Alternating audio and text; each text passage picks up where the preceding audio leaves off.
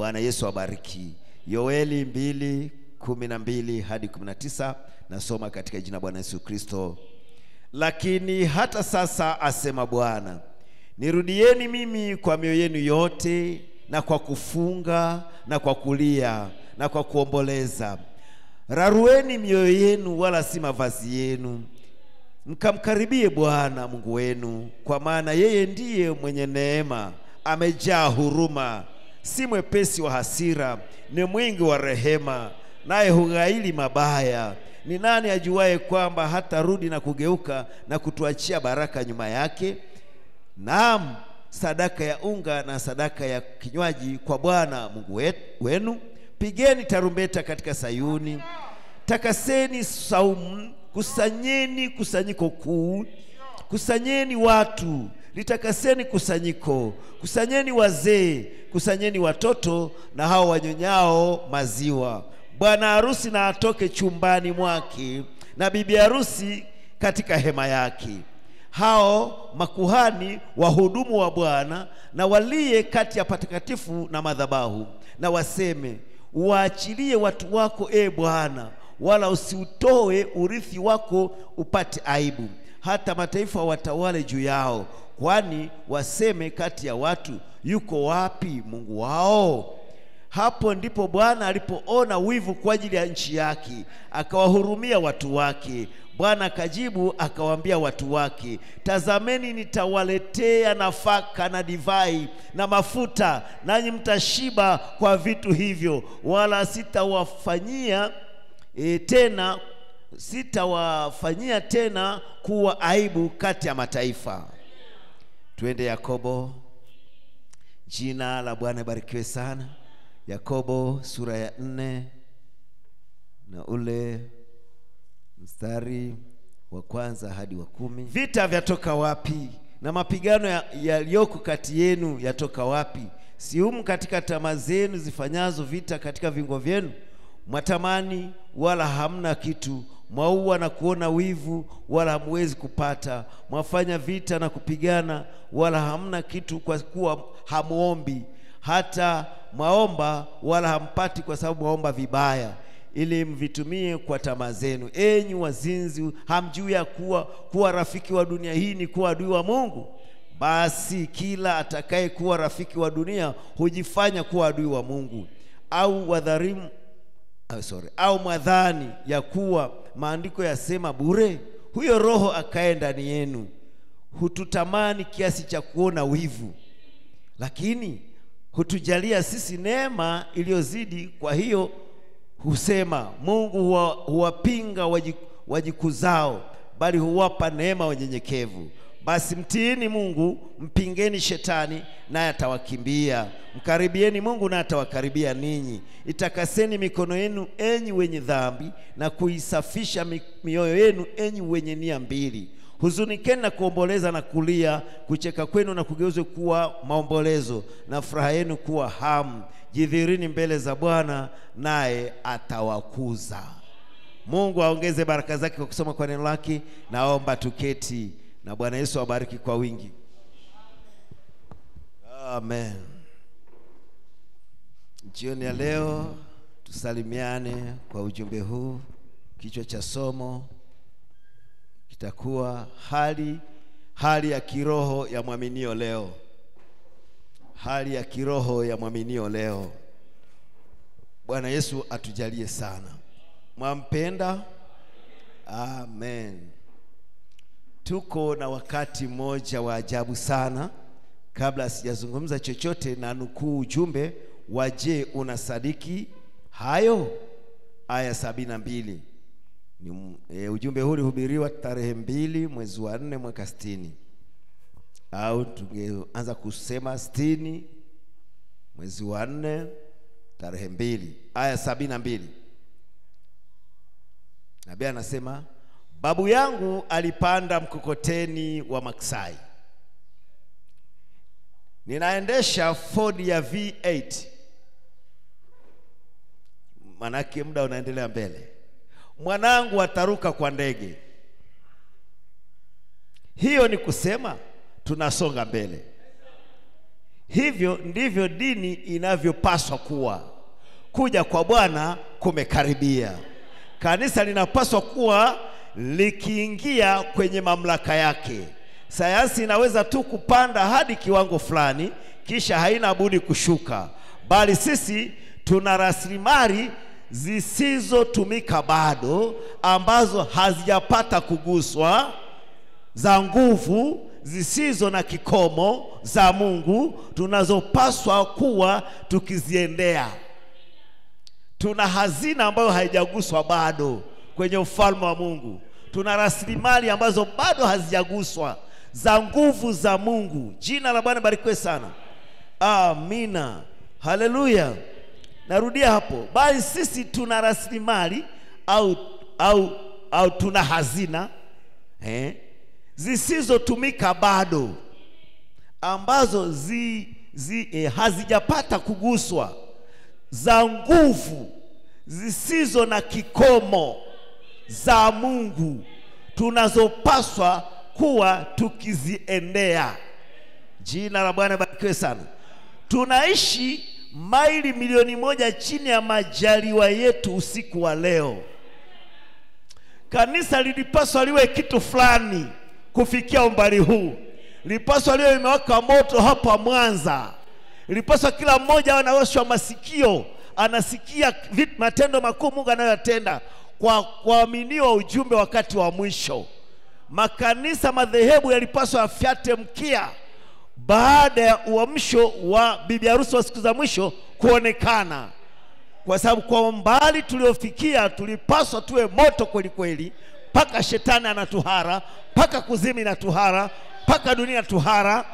Lakini bado hali zetu ni mbaya kiroho, ni mbaya sana na zinaumiza. Kuna vitu ambavyo tumeahidiwa, kuna hazina ambayo tumewekewa, hata hatujaigusa. Kwa hiyo tunaishi maili milioni 1 chini ya majaliwa yetu jioni ya leo. Majaliwa ambayo Wakristo wanapaswa kuwa wakifurahia. Tuko nayo maili milioni 1. Ninajionea aibu, nabii huyo, ninajionea aibu ninapotazama hapa nje na kuona taasisi na magonjwa na shida zinazoendelea sasa hivi. Kanisa letu linapaswa kuwa likitembea mitaani, likiwaponya wagonjwa, likiwafufua wafu, likiwatoa pepo, kufanya ishara na maajabu, likiufanya ulimwengu mzima utambue ya kwamba Yesu yu hai. Hayo ndiyo tunapaswa kuwa tukiyafanya. Jina la Bwana barikiwe sana. Jioni ya leo nina wivu kwa ajili ya Bwana. Baada ya kuona ujumbe wenye nguvu na ishara na maajabu, bado hautendi kazi miongoni mwetu. Bado tuna kama hadithi za kusema nabii alifanya, nabii alifanya, nabii alifanya. Tunapaswa tuseme miongoni mwetu, ndugu fulani anafanya, dada fulani anafanya, ndugu fulani anafanya.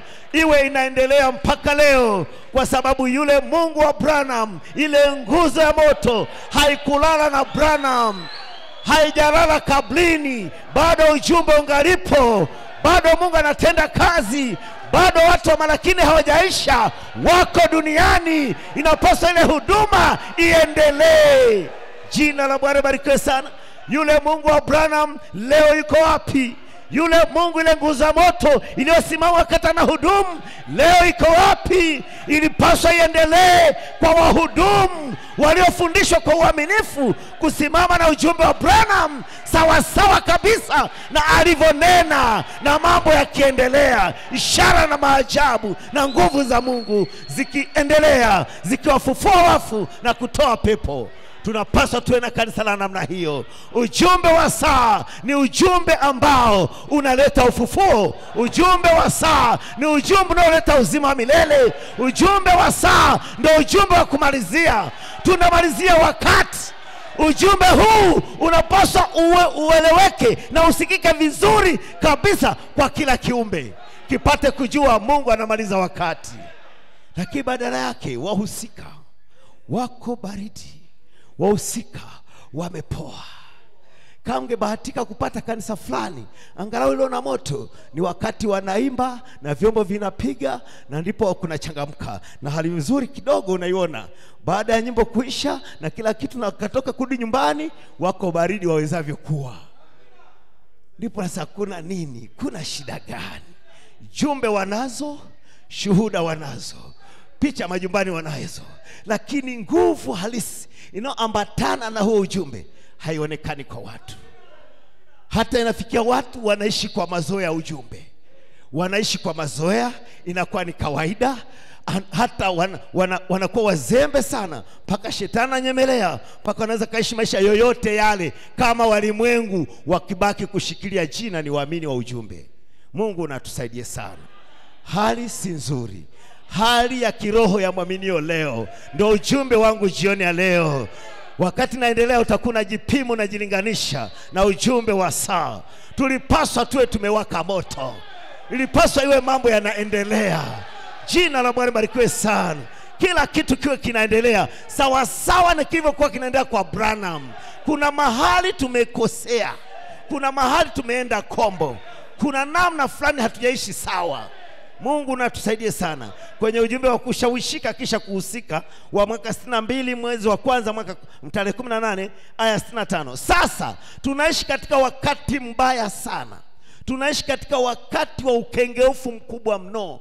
Tunajua jambo hilo, tunafahamu. Tuje ujumbe mwingine, Mungu akijificha katika urahisi, aya 312. Hali haitakuwa nafuu, itazidi kuwa mbaya siku zote. Sasa hebu andikeni jambo hilo. Unaona, kumbukeni tu, angalieni muone kama jambo hilo ni kweli ama si kweli. Angalieni kama itakuwa ni kweli ama si kweli. Mambo hayatakuwa nafuu, yataendelea kuwa mabaya zaidi. Mambo yatazidi kuwa magumu wakati wote. Uamsho umekwisha. Mnakusanya masazo tu ya mashamba umekwisha. Sasa mnasema sikubaliani na jambo hilo. Sawa, ni sawa kama hamkubaliani. Hilo ni sawa, hiyo ni imani yangu. Hayo ndiyo nisikiayo kutoka mbinguni. Naamini wakati wa Laodikia ndio wakati wa Kipentekoste, ambapo inafikia mahali pa uvuguvugu. Ndipo Mungu analitapika litoke kinywani mwake, na hapo ndipo limefikia sasa hivi. Uamsho wa Kipentekoste unafikia mahali hapo, uvuguvugu. Unafikia mahali hapo, vuguvugu. Si moto sana, si baridi kama barafu.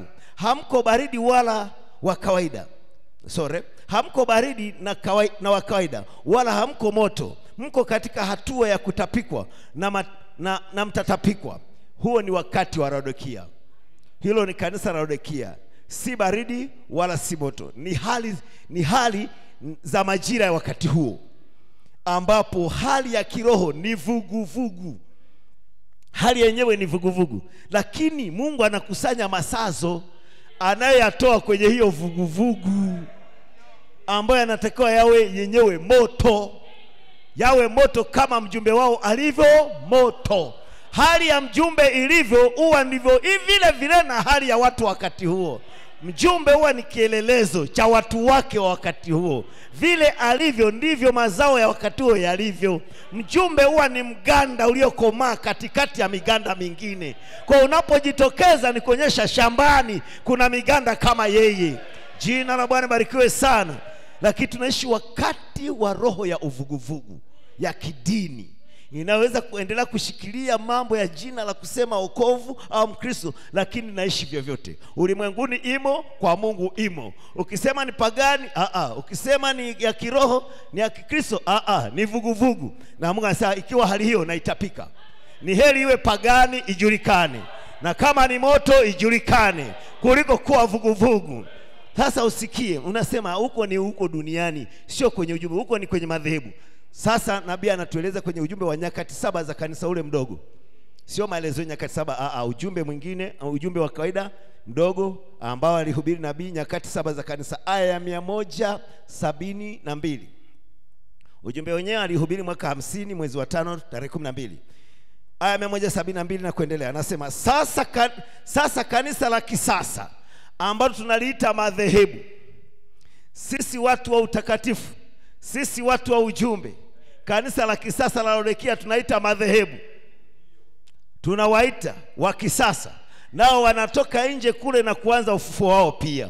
Mnasema hawafiki mahali popote.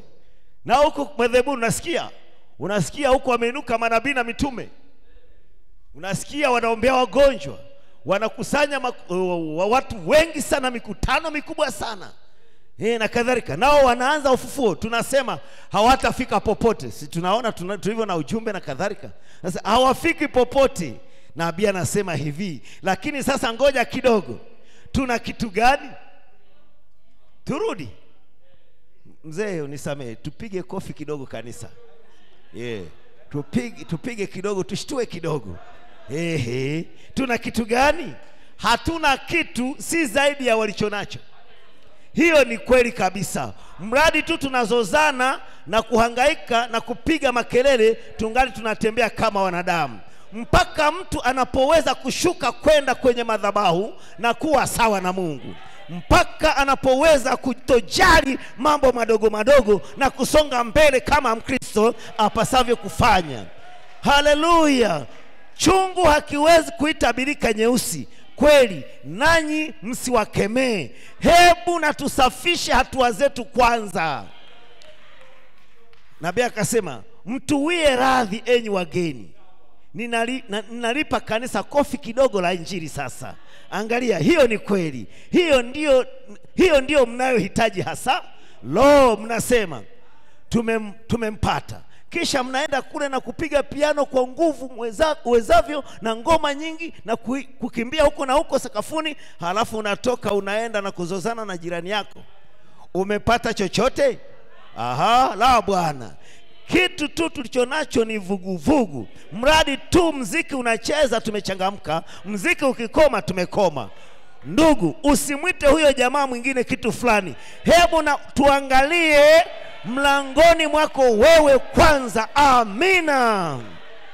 Na waambieni tunahitaji ufufuo wa mtindo wa kale, kama tuliokuwa nao nchini wakati wao walipolala kifudifudi usiku kucha, si kufanya makelele, bali wakati huzuni halisi ya kiungu, na si kurudi kwenye madhabahu na kukaa, bali kutoka nje na kusaisha mambo na jirani waliokuwa wamekosana na kusawazisha mambo. Mnajua hiyo ni kweli, inachoma moto, lakini ndugu, itakusaidia. Hiyo ni kweli. Huna budi kujua jambo hilo, rafiki yangu. Naam bwana.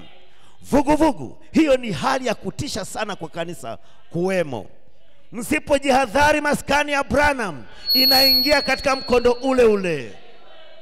Kwa tusipojihadhari, tutaingia kwenye uvuguvugu vile vile kama madhehebu. Sikilizeni, mnajua mambo haya yamekwisha kufundishwa mwaka baada ya mwaka, mwaka baada ya mwaka, mwaka baada ya mwaka kwenye jukwaa hili, yakihubiriwa na mzee, yakihubiriwa na wahubiri wengi wamepita hapa, wengi kwenye kanisa hili, mwaka baada ya mwaka, mwaka baada ya mwaka, mwaka baada ya mwaka kwenye jukwaa hii, yakiwaonya juu ya mambo yatakayokuja, ambapo Biblia ilisema ungekuja wakati ambapo wangeenda kutoka mashariki hata magharibi na kaskazini na kusini wakijaribu kulipata neno la kweli la Mungu, nao walishindwa kulipata. Afadhali utie nanga mahali ambapo unajua unakosimama. Lakini wakati mtu amekwisha kuzaliwa mara ya pili, si mwamsho, si shauku fulani, si kwa kuandikisha jina lake kwenye kitabu cha kanisa, si kwa kujiunga na kanisa lililo kubwa sana mjini, bali wakati kweli amelia vya kutosha na kusihi kwa machozi machoni mwake, mpaka Mungu amesamehe dhambi zake, akaisafisha nafsi yake kutokana na maisha ya dhambi, na akamjaza Roho Mtakatifu akiwa na upendo mwingi sana na utaua, hata na virudisha vile vyombo vya tairi hizo zamani alizoiba kutoka kwa majirani. Kisha anaondoka na enda kusaisha mambo haya na kuishi maisha ya kitaua mbele za watu. Hatutakuwa na ufufuo kamwe katika nchi hii mpaka takapokuwa na mambo hayo.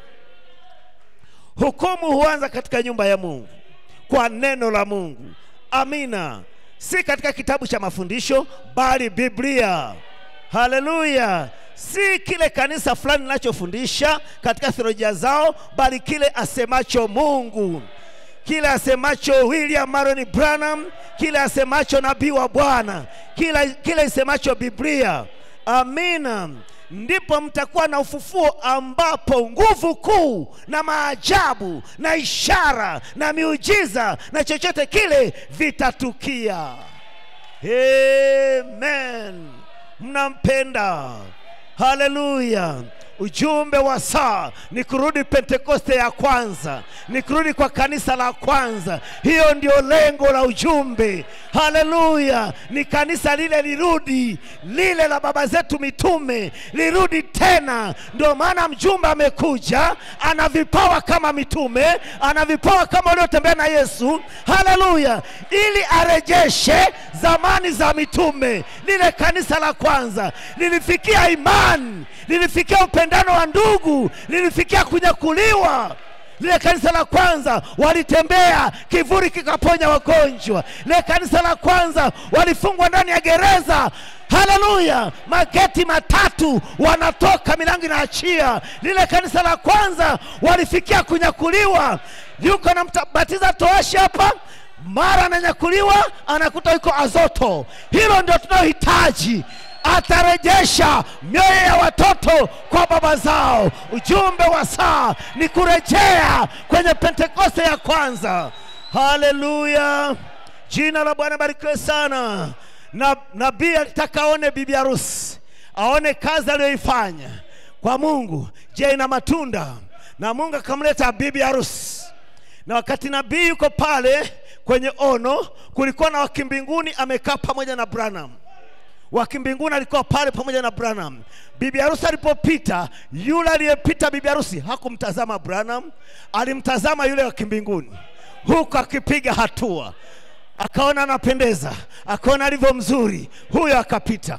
Haikupita muda, akapita bibi harusi wa madhehebu. Huyo mwanamke mchafu sana, huyo aliyevaa nini? Sijui ningetuiteje. Hapa mbele na hapa humu mote yuko wazi. Anacheza dance ya kisasa na akiongozwa na mchawi. Na nabii akasema, Mungu, kitu gani kinakuletea hiki? Asa, hayo ni madhehebu. Hayo ni madhehebu, lakini bibi harusi atapita tena. Jina Bwana barikiwe sana. Nikuonyesha kulikuwa na bibi harusi mwanzoni, katikati madhehebu, bibi harusi mwishoni. Haleluya. Sasa baada ya muda bibi harusi huyo mwingine anakuja. Yeye alikaza macho kwa Branham. Wa kwanza alikaza macho kwa yule wa mbinguni, huyu wa mwisho anakaza macho kwa Branham. Wakati anapiga hatua huko anamwangalia Branham, na yule wa kwanza alikuwa akipiga hatua anamwangalia Yesu.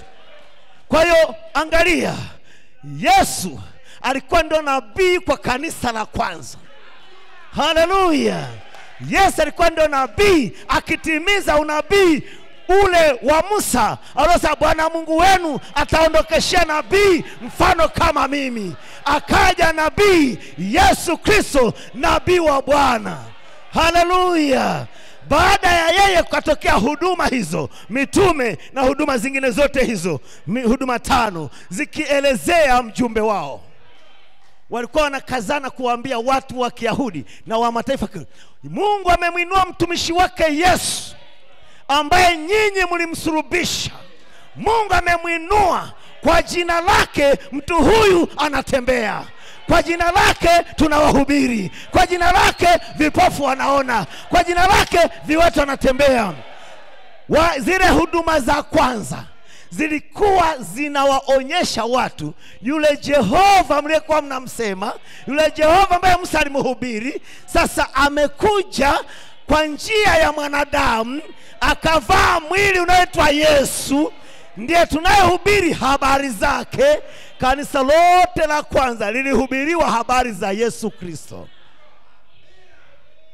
Kwa baada ya nabii Yesu kulipaswa kutokea huduma zinazomhubiri huyu mtu. Tuko pamoja? Na huduma za kwanza zilihubiri habari za Musa. zile za Agano la Kale mpaka kuja kwa Yesu, walikuwa wanahubiri habari za Musa. Hata mkitaka kuisoma, mtaka tuisome, tutaisoma. Iko katika Matendo kwamba watu wote walihubiri habari za Musa mpaka kuja kwa Yesu. Ulikuwa ukisoma Torati na usoma habari za Musa, walihubiri habari za Musa. Hebu tuisome 5:21. Mungu akubariki ndugu. Hii hapa usikie. Kwa maana tangu zamani za kale Musa anao watu wahubirio mambo yake. Mambo ya Mungu ya Musa. Kwa maana tangu zamani za kale Musa anao watu wahubirio mambo yake. Katika kila mji husomwa kila Sabato katika sinagogi. Sasa kwa Kiingereza ndugu tusome, Kiswahili kilipunguza maneno. Kwa Kiingereza tuisome ndugu. Njoo hapa ndugu unisaidie. For Moses of old time, kwa Musa nyakati zote. For Moses of old time, kwa Musa wa nyakati zote. Wa nyakati za kale. In every city, katika kila mji, them that preach him, wote walimhubiri kuhusu yeye. Being read in synagogues, akisomwa katika sinagogi. Every Sabbath day, katika kila siku ya Sabato. Walimsoma nani? Jina la Bwana barikiwe sana. Haleluya. Kwa hiyo watu walihubiri mambo ya Musa, wakimsoma kila Sabato katika masinagogi. Wanamsoma Musa. Wanaposoma kitabu cha Mwanzo wanamsoma Musa. Wakisoma Kutoka wanamsoma Musa. Wakisoma haleluya, mambo ya Walawi, Hesabu, Kumbukumbu la Torati, wanasoma mambo ya Musa mpaka kuja kwa Yesu. Baada ya Yesu kuja, mitume wakaanza kusoma mambo ya Yesu. Mambo ya Yesu. Mambo ya Yesu. Leo tunasoma mambo ya Branham. Ndio maana mtu sasa Branham anasema. Jina la Bwana barikiwe sana. Kwa hiyo mitume huduma 5 zote baada ya Yesu zilihubiri habari za Yesu. Zilikuwa zinawaonyesha Mungu ndani ya mtu. Siku zote ili uokolewe ni kumjua Mungu ndani ya mtu. Sio Mungu wa hewani, sio Mungu wa mafikirio. Ni Mungu aliyevaa mwili kwa kizazi chako, aliyekuletea neno kupitia mtu. Haleluya. Mungu yeye ni wa kuaminiwa. Uwe unataka hutaki, yeye ni wa kuaminiwa. Hata mapepo yanamwamini, hata shetani anamwamini. Hiyo haina shida. Mungu shida yake, na amepata shida muda mwingi, ni kuwafanya watu wamwamini mwanadamu mwenzao. Hiyo ndio imekuwa ngumu siku zote. Mungu akamwambia Musa, sasa nataka nikuite mbele za wengine wote wa Israeli, wapate kusadiki ya kwamba, wapate kukuamini na wewe hata milele. Lengo la mimi kukuchukua katikati ya wengine wote ni kuite uje uingie ndani ya nguzo ya moto kwenye mlima Sinai. Lengo na kusudi, ninataka na wewe wakuamini. Mimi wananiamini tayari. Shida ni wewe. Kutoka 19, fungueni pamoja nami. Kutoka 19:9. Kutoka 19:9. Shida ni kumwamini mwanadamu aliyetumwa na Mungu. Mwanadamu anayemwakilisha Mungu kwa kizazi chako. Ukiipata hiyo, umemaliza. 19:9. Bwana akamwambia Musa, Amina, tazama mimi naja kwako. Ndio. Katika wingu zito, ili watu hawa wasikie nitakaposema nawe.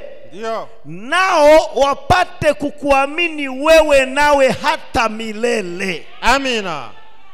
Mimi wananiamini, lakini naja kwako katika wingu zito, na ninapozungumza nawe wasikie, ili na wewe wapate kukuamini hata milele.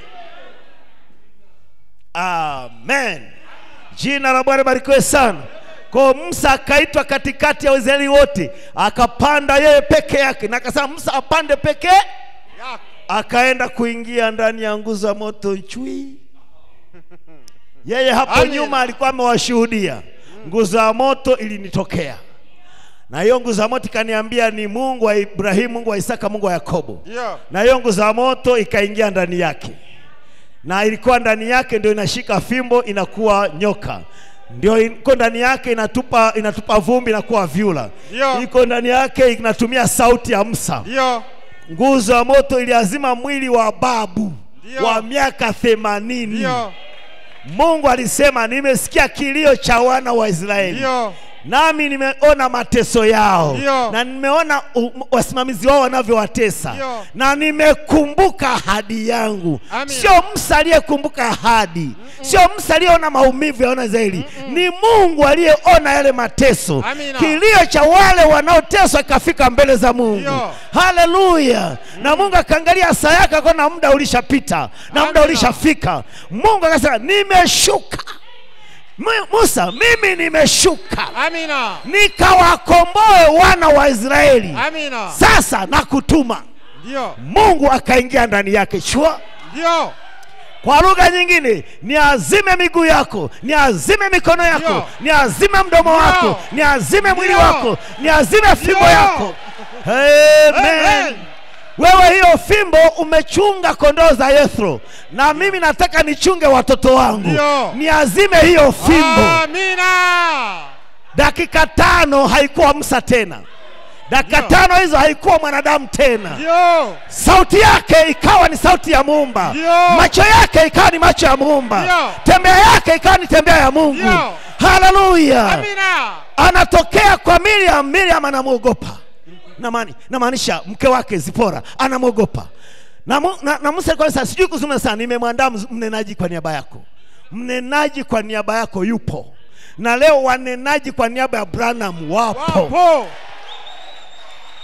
Ukiwaondoa umeharibu mifano na vivuri. Wanaokataa huduma 5 wanaondoa mifano na vivuri. Maana Mungu yuko kwenye mifano na vivuri. Haikutosha Musa peke yake, ilitosha na mnenaji wake.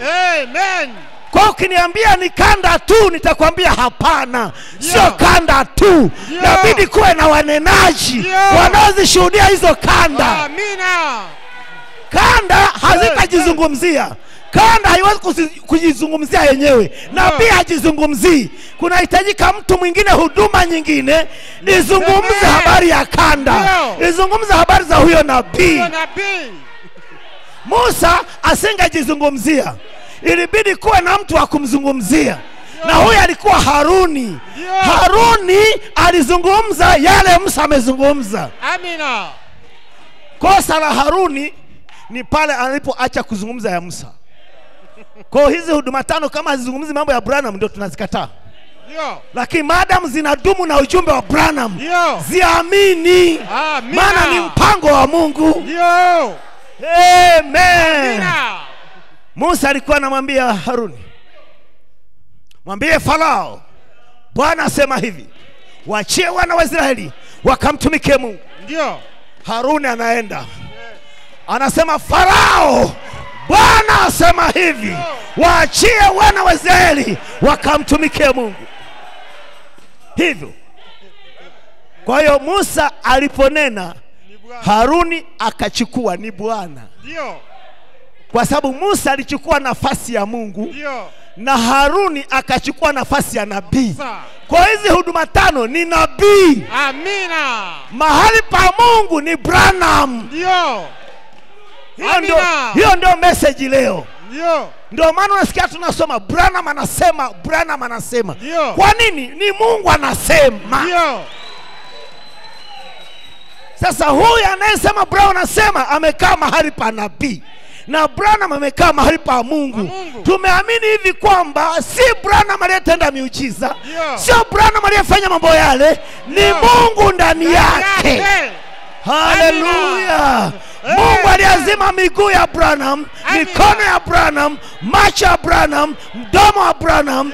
Mungu akatembea kwenye barabara za Kentucky, akatembea barabara za Jeffersonville. Mungu anatembea katika mwili wa kibinadamu, akashika upinde naye akaenda kuwinda, akawa mlengaji mzuri sana, mtu wa shabaha sana, kuonyesha akichukua neno ana shabaha, akilenga hakosei na hajakosea. Haleluya, jina la Bwana barikiwe sana. Amina. Amen. Amina. Amen. Ukitaka kujua ni Mungu ndani ya mtu, ni Mungu ndani ya mtu, sikiliza. Anasimama hapo, anasema wewe ni ndugu yangu, hatujai kuonana duniani, mara ya kwanza tumekutana. Sikujui, hunijui. Vipi kama yeye atakutaja, utamjua ni yeye? Vipi akisema habari zako utajua ni yeye? Ni nani anayefanyaga hivi? Hasa ni yule aliyemtokea Ibrahim, kisha akatokea pale kwenye kisima kwa yule mwanamke, akasema wewe ni Msamaria, wewe una wanaume 5 na ule naye sie. Akikufanyia hivyo utaamini ni yeye? Hapo hapo anaanza, wewe ni fulani, jina lako fulani, nyumba yako namba fulani, umekuja kwa shida hii na hii. Hii ni kukuonyesha Mungu anavyojiunganishaga kwa mwanadamu, paka Mungu na mwanadamu wanakuwa moja. Branham akagongewa hodi nyumbani na ndugu mmoja anaitwa John Emily. Nabii akaenda mlangoni akamkuta, hamfahamu, kumbe ni mwamini wa zamani, walishaachana muda mrefu. Alikuwa mwamini mchanga, akapigana na mtu akampiga shingo, yule mtu alikufa, wakamfunga jela huyo John Emily. Miaka ilishapita, wakati nabii bado huduma ndio inakuwa, bado ni mchungaji mchanga katika maskani. Huyo ndugu naye kwa ni mchanga Waaminio. Kwa hiyo miaka ikawa imepita, alimfunga jela, akaja kameza jela na akajua mambo ya kuamini yameisha, maana ameua na muuaji haendi mbinguni. Kwa hiyo akajua yeye ilishakwisha. Alikuwa na watoto hao wawili, huyo John Emily. Aliishi sehemu moja inaitwa Utica kule juu, Utica juu. Kulikuwa na Utica ya chini na Utica ya juu. Basi huyo John Emily, mtoto wake wa kwanza aliugua akafariki, hana kwa kumpeleka kwa sababu alikuwa hawezi kuamini madhehebu. Alishasikia ujumbe, na ujumbe ulishamshindaga aliwaga mtu, kwa hiyo hawezi kwenda kokote. Alishajibakia hapo, mpagani afe hivyo mpagani. Basi mtoto wake wa kwanza alifariki, mtoto wa pili akaugua, naye akawa iwaenda kufa mnamo dakika chache.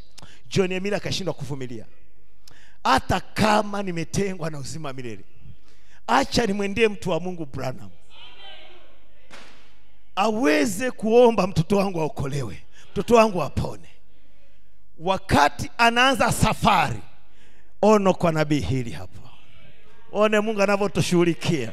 Lazima kushughulikia ndani ya mtu.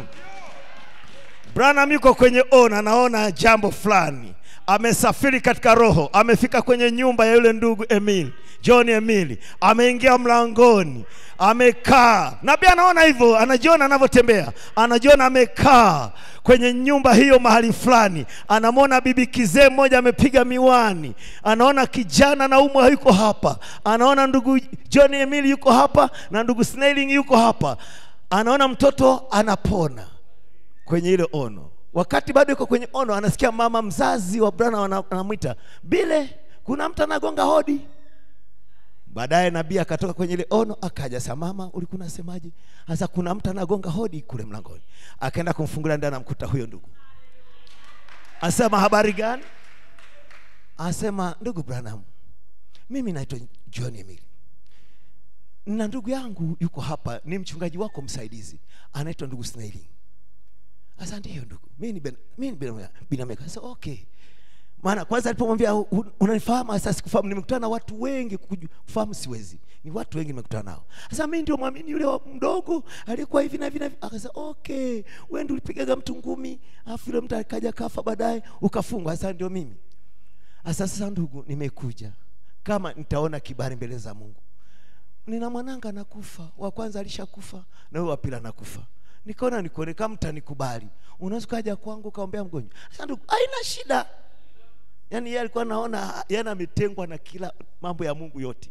Ndivyo tunavyojifungia sisi wenyewe. Unakosea jambo fulani, unajua umetengwa milele, kumbe hata havihusiani. Akasema naomba kama mtanikubali nimuite na binamu yangu nani Snelling, mje muungane mkamombe mwana. Sasa aya kafanya hivyo ndugu. Sasa nimekuja na usafiri wangu mwenyewe na tani wabeba. Nabii akafanya hivyo ninapojiandaa. Nabii akaingia ndani akajiandaa kavaa vizuri na kadhalika. Ndugu John Emile akaja amembeba ndugu Snelling, wakaja hapa. Nabii akapanda kwenye ile gari. Akaanza kuendesha yule jamaa. Huko anaendesha, nabii akaanza kumhoji. Ana trace ile ono. Asa ndugu Emile, unaishi wapi? Akasema naishi Utika. Na baka akajibu ya mbele, Utika ya juu? Asa ndio. Asa okay ndugu Emile, nyumbani kwako kuna mlango mwekundu? Asa ndio ndugu Branham. Asa ukiingia zulia jekundu? Asa ndio ndugu Branham. Kochi zako ni nyekundu umemechisha? Akasema ndio ndugu Branham. Asa mke wako ametimua manywele, yuko hivi na hivi, amevaa hivi? Asa ndio ndugu Branham. Asa mtoto wako amelala kwenye kitanda cha kukunjwa na kukunja, na amevaa overall yako dry? Akasema ndio ndugu Branham. Asa ndugu Branham, umekuja kwangu, usikie. Asa nimekuja kimbinguni. Nilikuwa kwako, akamwambia nilikuwa kwako mnamo dakika chache. Nilikuja, akasema sikukuona. Akasema sikuja kimwili, nilikuja kimbinguni. Nimesha kutembelea nyumbani kwako. Hiyo ndio message tunaihubiri jioni ya leo. Amen. Huyo ndiye Mungu tunamhubiri habari zake. Mungu aweza kututumia hapa kwa njia za ajabu sana. Shida tu hatujajitambua sisi ni nani, kwamba tunahusika vipi na ujumbe wa saa. Mungu natusaidie sana. Akasema nimekuja kimbinguni. Ndugu Branham, tangu nilivyokuwa Chaga mchungaji ndio naanza kanisa, huduma yako imekuwa hivi? Asa ndio. Mungu amenipa ishara mbili, moja kwenye mkono, nyingine kutambua mawazo na makusudi ya moyo. Nabii akasema nikionaga hivi kama nilivyoona kwa mtoto wako, maana yake huyo mtu amepona. Sasa unasema mtoto wangu anapona? Yule ndugu akaigesha gari pembeni mwa barabara, akashuka, akamvuta Branham shati. Asa mtumishi wa Mungu akamvuta na ndugu Snelling, akapiga magoti chini ya tairi za gari yake. Na bana sema sijawahi kuona mtu analia vile, sijawahi kuona mtu anatubu vile. Alitubu mpaka kaingia ndani ya Branham, kwamba hakika huyo mpaka uwepo ukashuka. Hata Branham akaanza kulia. Asa na mimi muuaji nimekumbukwa, na mimi mtu wa Mungu aingie nyumbani mwangu, mtoto wangu apone. Nilikuwa najua nimetengwa. Nabii akasema haikuwa, wala hii ya kupona mtoto wako sio kwa ajili ya mtoto. Anasema ni Mungu alikuwa anarudisha nafsi yako irudi kwa Mungu. Ni nafsi yako ndio ilikuwa inatafutwa. Walipofika pale, ile hali ya nabii alivyoshuhudia, na ndugu amelipokea, na nabii anasifia kipawa, na anakuonyesha kilivyo fahari, ambavyo si cha kawaida. Kwa haraka nabii alipofika akabeba mtoto akamwombea. Mtoto hakupona. Nabii asema inawezekanaje? Haijawahi kukosea.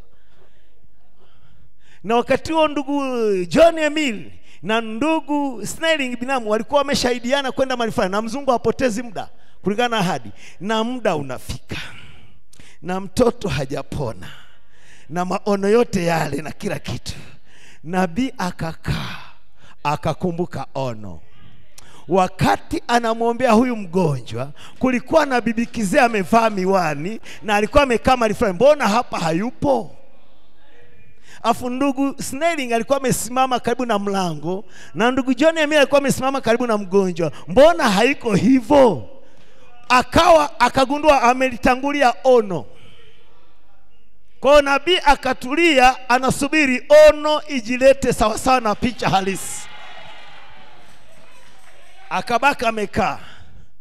Ndugu John Emile anasema ndugu Branham tunataka tuondoke. Anasema sawa, subirini kidogo, kuna kitu nasubiri. Unaona ya kimbinguni ilivyo? Haikoseagi. Akasema kuna kitu nasubiri, kuna kitu nasubiri. Mara baada ya muda wako mle ndani, bibi kizee yule kula anakuja, huyo hapa anakuja. Kama vile anapitiliza kule, lakini kwa ndio njia inapita kule. Huyo anaingia, akaingia mpaka ndani. Walikuwa wameshampigia simu kwamba mtoto anakufa. Kuja hakusalimia mtu, ni kupitiza kwa mtoto. Mjukuu wangu, mjukuu. Nabii ametulia anasubiri bibi akae pale aliona amekaa. Mara haikupita muda bibi akakaa pale pale sawa sawa na ono. Baadaye naona ndugu Snelling amekaa pale pale. Ndugu Snelling amesimama pale pale na ndugu John amekaa pale pale. Alipoona imetendeka sawa sawa, imekuja mazingira yamekuja sawa na ono, nabii akasimama kwa ujasiri akasema, ndugu Snelling, ndugu John Emili waweza kumleta mwanao apone. Wakamchukua mtoto, nabii akamwombea akapona saa hiyo hiyo. Amen. Mungu ndani ya mtu. Mungu ndani ya mtu. Haikutosha tu aishie kwa Branham. Mungu jioni ya leo anaweza kawa ndani yako. Yeye ameahidi kuwa ndani yetu, na aliahidi angekuwa ndani yetu, na tungedhihirishwa kama wana na binti za Mungu, na itatendeka moja siku hizi, tutatambuana. Amen. Lakini bibi harusi ni mzembe sana. Shida ya leo, bibi harusi ni mzembe sana. Uzembe uliopitiliza ni hali fulani ambayo hutokea kwa mwanadamu. Na Biblia inasema katika ujumbe wa kukata tamaa au kudhikika, sasa mwanadamu ni goigoi sana katika kuamua mambo. Hata yale yaliyo muhimu sana huwa na uzito katika kuyaamua. Hata wakati mmoja nabii, wakati Mungu ameamua kulibariki kanisa la maskanini, akawaambia wandugu, nendeni kwenye ule mlima wa Kentucky, kachimbeni mafuta. Bwana asema hivi. Wandugu wakawa wazito kwanza. Yaonesha bibi harusi huwa ni mzito kufanya maamuzi yake. Wakawa wazito, hawakwenda na ikapita miezi. Mara matajiri wakaingia pale wakachimba mafuta, visima vya mafuta. Wakaendelea pale. Siku moja nabii yuko hotelini, yuko na wandugu, anasema, ona wandugu mnavyokufa maskini. Mungu aliwapaga pale mkawa wazembe. Angalia, watu ulimwengu wanachimba pale. Nyinyi ndio mngekuwa mnachimba yale mafuta. Wakati nabii anaenda kuongea ono hili hapa, akasema, Bwana asema hivi, pale Mungu alipowapa bado hawajapaona, nendeni mkachukue mafuta. Ndipo akachangamka, ndugu Branham, basi twende, wewe utakuwa ndio msimamizi pale. Asa kipawa hakiendi kwenye madini. Nyinyi nendeni, mtatoa fungu la 10, mtatoa sadaka, mtasapoti huu ujumbe. Nyinyi nendeni mkafanye hivyo. Wandugu wakaenda, na akasema ni kisima cha mafuta hakitaisha paka kuja kwa Bwana. Paka leo wandugu wanachimba mafuta pale. Ni Mungu aliwapa maskanini kama zawadi, kwa maana walitunza kipawa cha Mungu. Jina la Bwana ibarikiwe sana. Goigoi mwanadamu mara nyingi goigoi katika kuamua mambo hata yaliyo muhimu. Basi kwa kuwa mwanadamu ni goigoi, na Bwana sasa kwenye huo ujumbe anasema, Mungu huruhusu dharura zimpate. Huachilia shida, huachilia mateso, huachilia mambo, uingie shidani ili uonyeshe rangi zako, ili ulie kilio cha ndani, ili uhitaji msaada, ili Mungu atoe msaada. Mungu yuko tayari kukupa kile unachotaka, lakini hakupi kiuzembe. Lazima ukisotee, lazima ukidai, lazima upambanie jambo hilo. Na ili upambanie, anajua ni mzembe, huwa anaruhusu shida zikupate ili uwe mhitaji. Ndio taratibu za Mungu, anafanya hivyo. Mnajua tunapaswa kuwa ni wana wenye mamlaka. Mnajua tunapaswa tukaendelea na mvuto wa 3. Mnajua mvuto wa 3 ulianza kwa nabii, mpaka leo upo mvuto wa 3, lakini Biblia inasema hautafanya kazi ni mpaka mmeingia kwenye mfinyo. Mpaka makanisa haya yatakapofinywa ya ujumbe, ni mpaka yatakapopiga kigingi pale imefungwa. Mtaomba hamjawahi kuomba, mtalia hamjawahi kulia. Ni wakati mchungaji ameingia shidani, amekamatwa kwa sababu anaendesha kanisa bila usajili. Kwa sababu usajili tulionao sio muda mrefu, hautakuwa na kazi. Utakuwa nje ya mfumo wanavyotaka. Kwa hiyo itaonekana hili kanisa liko nje ya ule mfumo wa baraza la makanisa duniani. Tutakuwa nje yake. Kwa hiyo vibali tuvyonavyo vya leo kuendesha mambo ya kanisa vitakataliwa, vitakuwa batili. Hapo ndipo mtaona rangi za bibi harusi zilivyo. Utaomba vile hujaomba. Saizi kuomba tu dakika 5 usingizi. Ukisoma jumbe usingizi, nakwambia hutalala.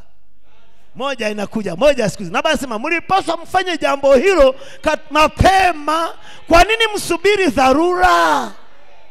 Wakati mwingine Mungu anakutaka mfanyie kazi fulani, anaona umeshikilia mke wako na watoto, ndo kipaumbele chako. Anasema unanitania, unanijua mimi Mungu? Kanyaga mke, dada ebu lala kidogo, urudi nyumbani kwa muda kitambo, mtaachana mume wako, mtakutana kwenye unyakuo. Mtoto lala na mama. Alifanya hivyo kwa nabii.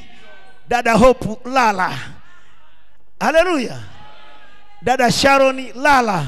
Baba nina kazi naye, nyinyi mnamtingatinga. Baba mtu lala, mama mko wa mtu lala, wadogo zake mtu lala. Na basi sema iliondoa watu wangapi? 5. Kwa maana Mungu anamtaka Abraham, ameshikiliwa na vitu, na hivyo vitu vinavyomshikilia Mungu haoni shida kuviondoa. Kwa wakati mwingine Mungu ataondoa wapendwa katika Bwana. Wapendwa na maanisha wapenda wa moyoni mwako, anawaondoa ili ubaki mwenyewe, kwa maana anataka afanye kazi pamoja nawe. Siku moja Mungu alikuwa na kazi na dunia hii. Hii ardhi Mungu alitaka ifanyie kazi, lakini akakuta imeshikamana na utusitusi na giza na maji na vurugu mbalimbali. Haleluya. Mungu akaleta mtenganisho, akasema na kuwa nuru. Nuru ikajitenga na giza. Oh, haleluya. Lakini shida ilikuwa nini? Mungu ana kazi na dunia, alikuwa anataka ifanyie kazi, lakini dunia iko imeshikamana na vitu vingine. Mungu huita mtengano mkamilifu. Anapotaka afanye kitu huwa anaita mtengano mkamilifu. Nuru ije na giza jitenge, na ikawa hivyo.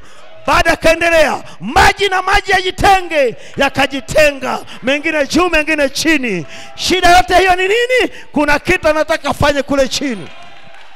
Akasema maji yaliyoko chini juu ya uso wa nchi yajitenge na pakavu paonekane.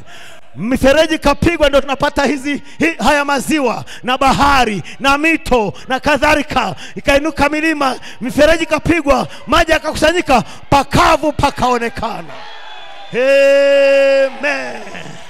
Shida yake, chini ya ardhi kulikuwa na mbegu, na alikuwa alishazipanda, zinahitajika kuota.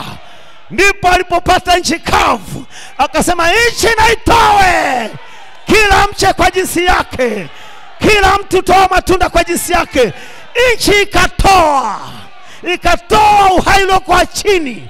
Kulikuwa na mbegu zimepandwa chini ya ardhi. Kwa Mungu akaondoa giza, akaondoa maji, akaleta nchi kavu, alafu akaiamuru nchi kavu itoe. Hivi ndivyo anavyofanya leo. Yeye ana shida na bibi harusi, ana shida na kanisa teule, lakini limejifungamanisha na ulimwengu na madhehebu na dunia. Mungu ameleta nuru, ujumbe wa saa, na kuwa nuru, ujumbe wakati huu, mwanga mkuu unaong'aa. Giza ijitenge, nuru ijitenge na giza. Ndio maana unaona message ni ya kipekee. Ni nuru imejitenga na giza, imejitenga na madhehebu, imejitenga na ufahamu wote na theolojia zote na madhehebu yote, imejitenga na funuo zingine zote. Wawezaje kusema ni funuo? Ujumbe umejitenga nazo. Ni nuru, mwanga mkuu unaong'aa. Na nabii akahubiri ujumbe, mwanga mkuu unaong'aa. Wakati kuna giza, mwanadamu hujaribu kuishi kwa nuru za kujitengenezea wakati wa giza, na hizo nuru zote huwa anagharimia.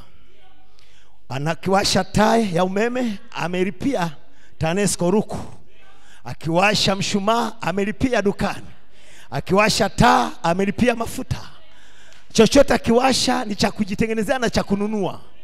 Lakini ngoja asubuhi ije, ipambazuke, mwanga mkuu unaong'aa, jua lenye nguvu likishaangaza, mianga mingine yote inafifia, yote inafifia, wala huna haja nayo.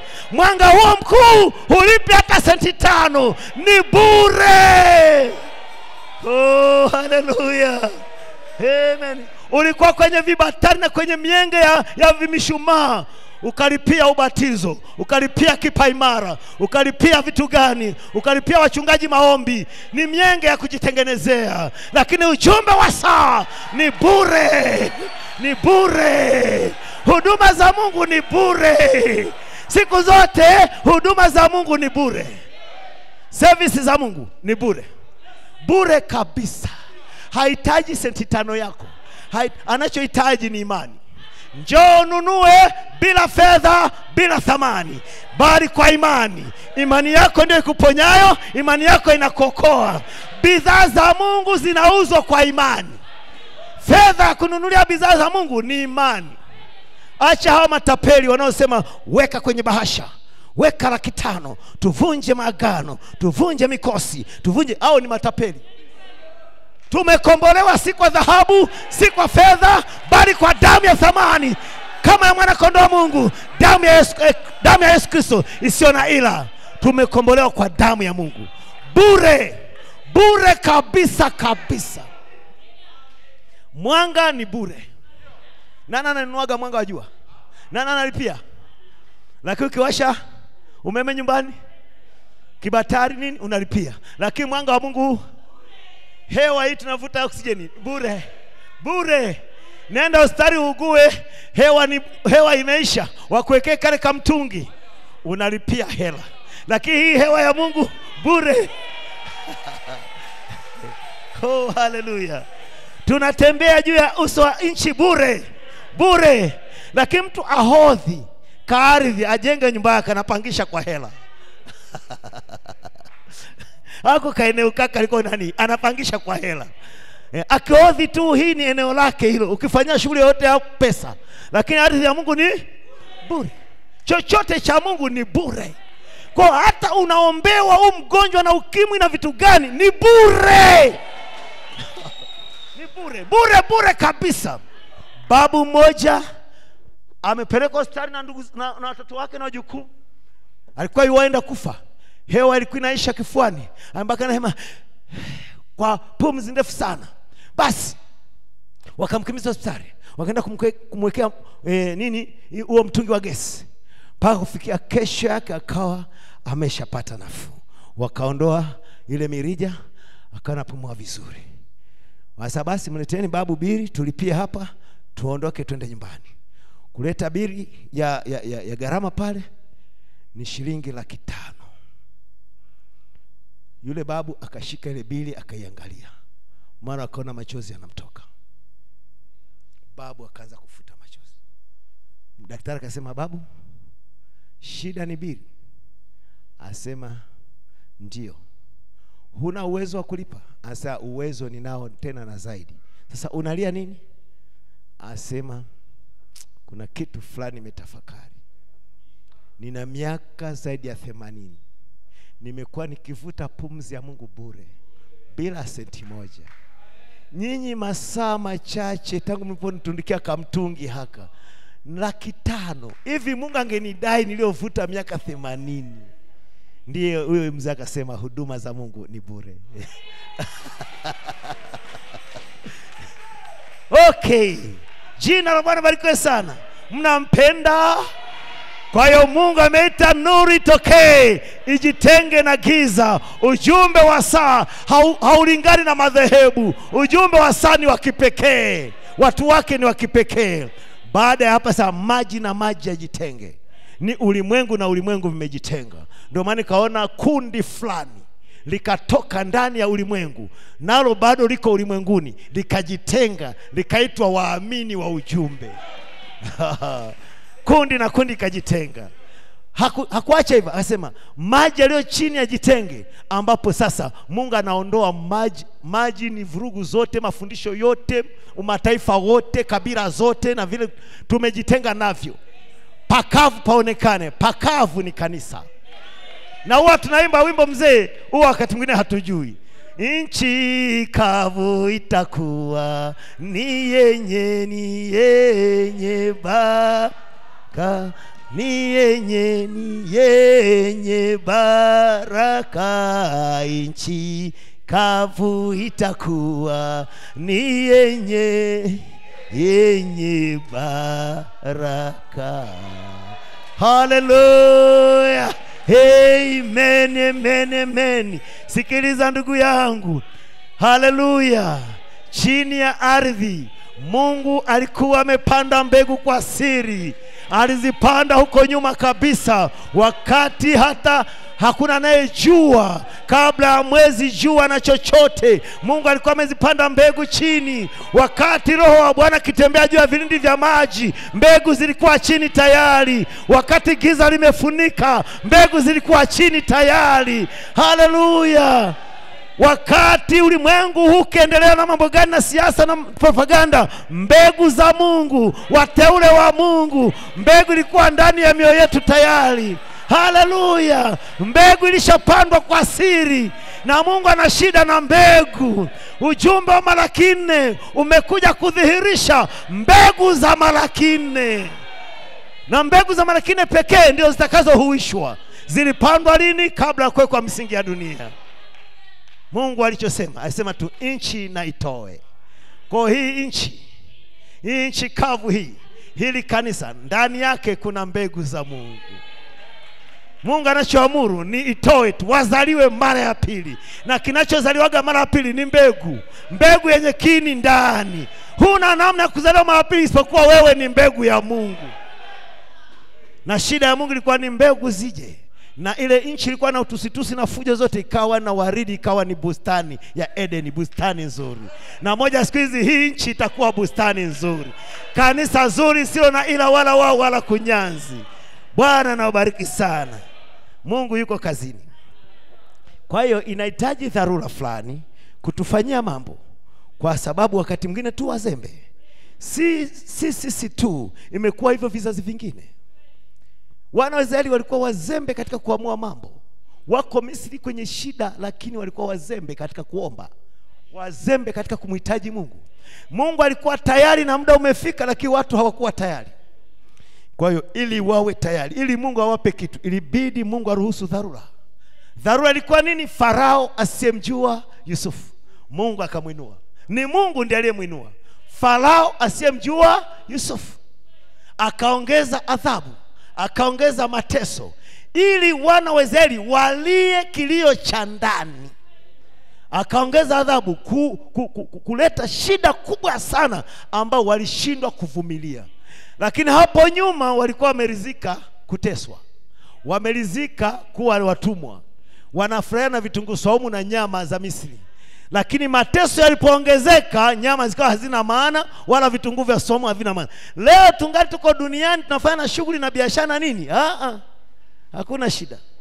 Tunaweza kuzembea na kuja ibadani, tukazembea kuja kwenye ibada ya maombi, kwa sababu tunaona hakuna shida. Ngoja dharura ije. Ngoja dharura ije. Utaona kama hiyo biashara yako ina maana. Utaona kama hao marafiki zako wa kawaida wana maana. Utaona kama huyo mke wako na mume wako ana maana mbele ya dharura. Moja ya siku hizi Mungu ataruhusu dharura. Kuna adha inakuja, siwatishie wapendwa. Ninawaambia kwa neno la Bwana, kuna adha inakuja ambayo itakufanya uombe kuliko ulivyowahi kuomba. Mambo yote hayo makando kando ulionayo kwenye ujumbe yataisha. Kama we ni mbegu ya Mungu kweli, hayo makando kando yatakwisha. Leo bado tuna uzembe uliopitiliza. Mungu natusaidie sana. Kwa hiyo tunachohitaji ni fimbo kidogo. Nabii anasema tunapaswa tufanye sasa hivi maamuzi, na tuingie kwenye hali sasa hivi, kwenye matendo sasa hivi. Tusisubiri dharura. Mungu atujalie sana, kwa sababu hata kwenye dharura hiyo inayokuja wengine hawatakuwepo. Wengine mtakuwa, unaonaje ulale ukiwa mzembe? Ulale ukiwa goigoi. Unapaswa ulale ukiwa moto. Tunapaswa tuwe moto kuanzia leo, wala sio baadaye. Sisi hatusubiri dharura. Kanisa linapaswa liendelee ishara na maajabu siku zote.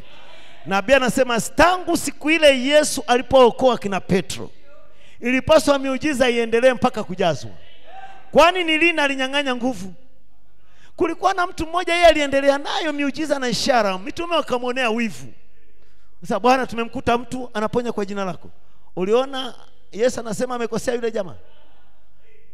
Akasema aliye upande wetu, anayefanya kazi ya upande, yuko upande wetu, kwa maana anakusanya pamoja nasi.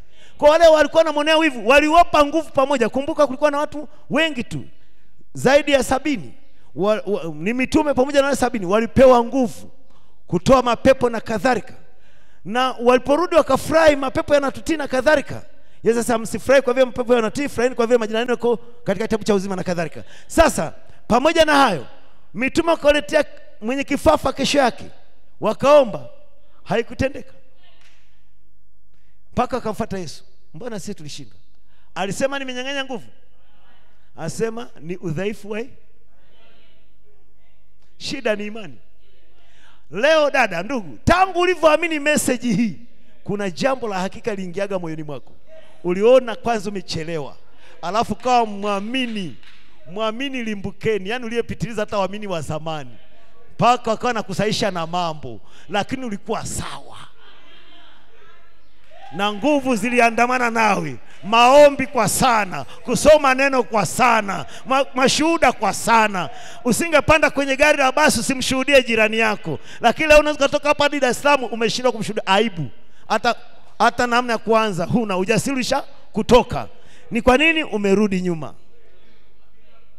Tangu siku ile ulivyookolewa, umeokolewa mpaka leo. Ilitakiwa nguvu na shuhuda na maajabu yaendelee, mpaka kujazwa, mpaka kufanya mwana mwenye mamlaka. Mitume Yesu akamwambia ni udhaifu wa imani zenu. Asa lakini namna hii haitendeki ila kwa kufunga na kwa wakati mwingine ukiona gia ukiingiza haziingii, funga na kuomba ili gia ingie, gari ipande mlima. Tunahitaji gari ipande mlima, tena mlima ulioshindikana. Unaona haipandi gia, ukiingia inapangwa, ingiza vizuri, kufunga na kuomba mpaka kieleweke. Jina la Bwana barikiwe sana. Sasa yule mwingine aliendelea na ile kazi, akitenda ishara na maajabu. Mitume wakamwonea, unajifanya wewe ndugu, unajifanya. Sijifanyi, ndivyo nilivyo. Wewe dada unajifanya. Sasa sijifanyi, hivi ndivyo nilivyo. Kwa hiyo tunapaswa tu hivyo. Wanaona dada mmoja au ndugu mmoja kanisani na charuka na shangilia na piga mayowe, yuko vizuri, naye ndugu alishazidi makelele kanisani. Ni nini? Nyinyi wengine mmekosa pengine ujasiri. Mwache awe vile alivyo. Unajua hata hivyo Mungu ametuita wa aina tofauti tofauti, wa aina mbalimbali. Ukienda kanisani usiwaze mmeenda kanisani, waza uko pekee. Wengine wote ni nyasi na miti. Waza wengine wote ni nyasi na miti, uko peke yako. Wala usimwangalie kuna mke wako pale na watoto, si na binamu na mjomba na baba mkwe na mama mkwe. Hiyo ondoa ibadani, hiyo ondoa. Baki peke yako, shangilia peke yako, imba peke yako, mwambie mshangilie, yani jiachie kama Daudi alivyo jiachia. Niwaambie wapendwa, wengi hamjajua, Mungu hupenda kushangiliwa. Mfalme yeyote hupenda kutukuzwa. Mfalme hupenda mayowe watoto wake wamwambie hivyo. Mfalme yote anapopita huwa anataka raia wake wamshangilie. Mfalme ndio tabia, ndio maana ya mfalme. Kama anapita makelele lazima yawepo, kwa maana ni mfalme. Popote Yesu alipita palikuwa na makelele. Amen. Batimayo wakale, kilichomshtua ni makelele. Asa kuna nini? Wakasema nyamaza huko wewe, tulia huko. Akaendelea, kuna nini jamani? Nabii anasema ni dada mmoja mnyenyekevu. Tungejua wapi? Nabii yeye huona hata mambo ya nyuma. Asa ni mwanamke mnyenyekevu alimwendea. Asa baba usijali, Mnazareti anapita hapa. Yesu wa Nazareti, nabii wa Bwana, mwana wa Daudi, anapita hapa. Batimayo akasema, mwana wa Daudi, unirehemu. Na Bwana sema Yesu alikuwa na wazo moja tu, kwenda Yerusalemu kuwafia wanadamu. Alikuwa na wazo la kubeba mzigo wa dhambi, na alikuwa anaenda Yerusalemu. Lakini kilio cha Batimayo kikasimamisha wazo la Yesu. Msafara wake ukasimama. Asa sio makelele ya Batimayo, bali ni imani ya Batimayo iliyomgusa Yesu. Kwa huna budi kupaza sauti sawa sana haja ya ndani. Usipaza sauti kwa kuwa wamekuambia, bali kwa sababu mle ndani mnahitaji. Oh, haleluya.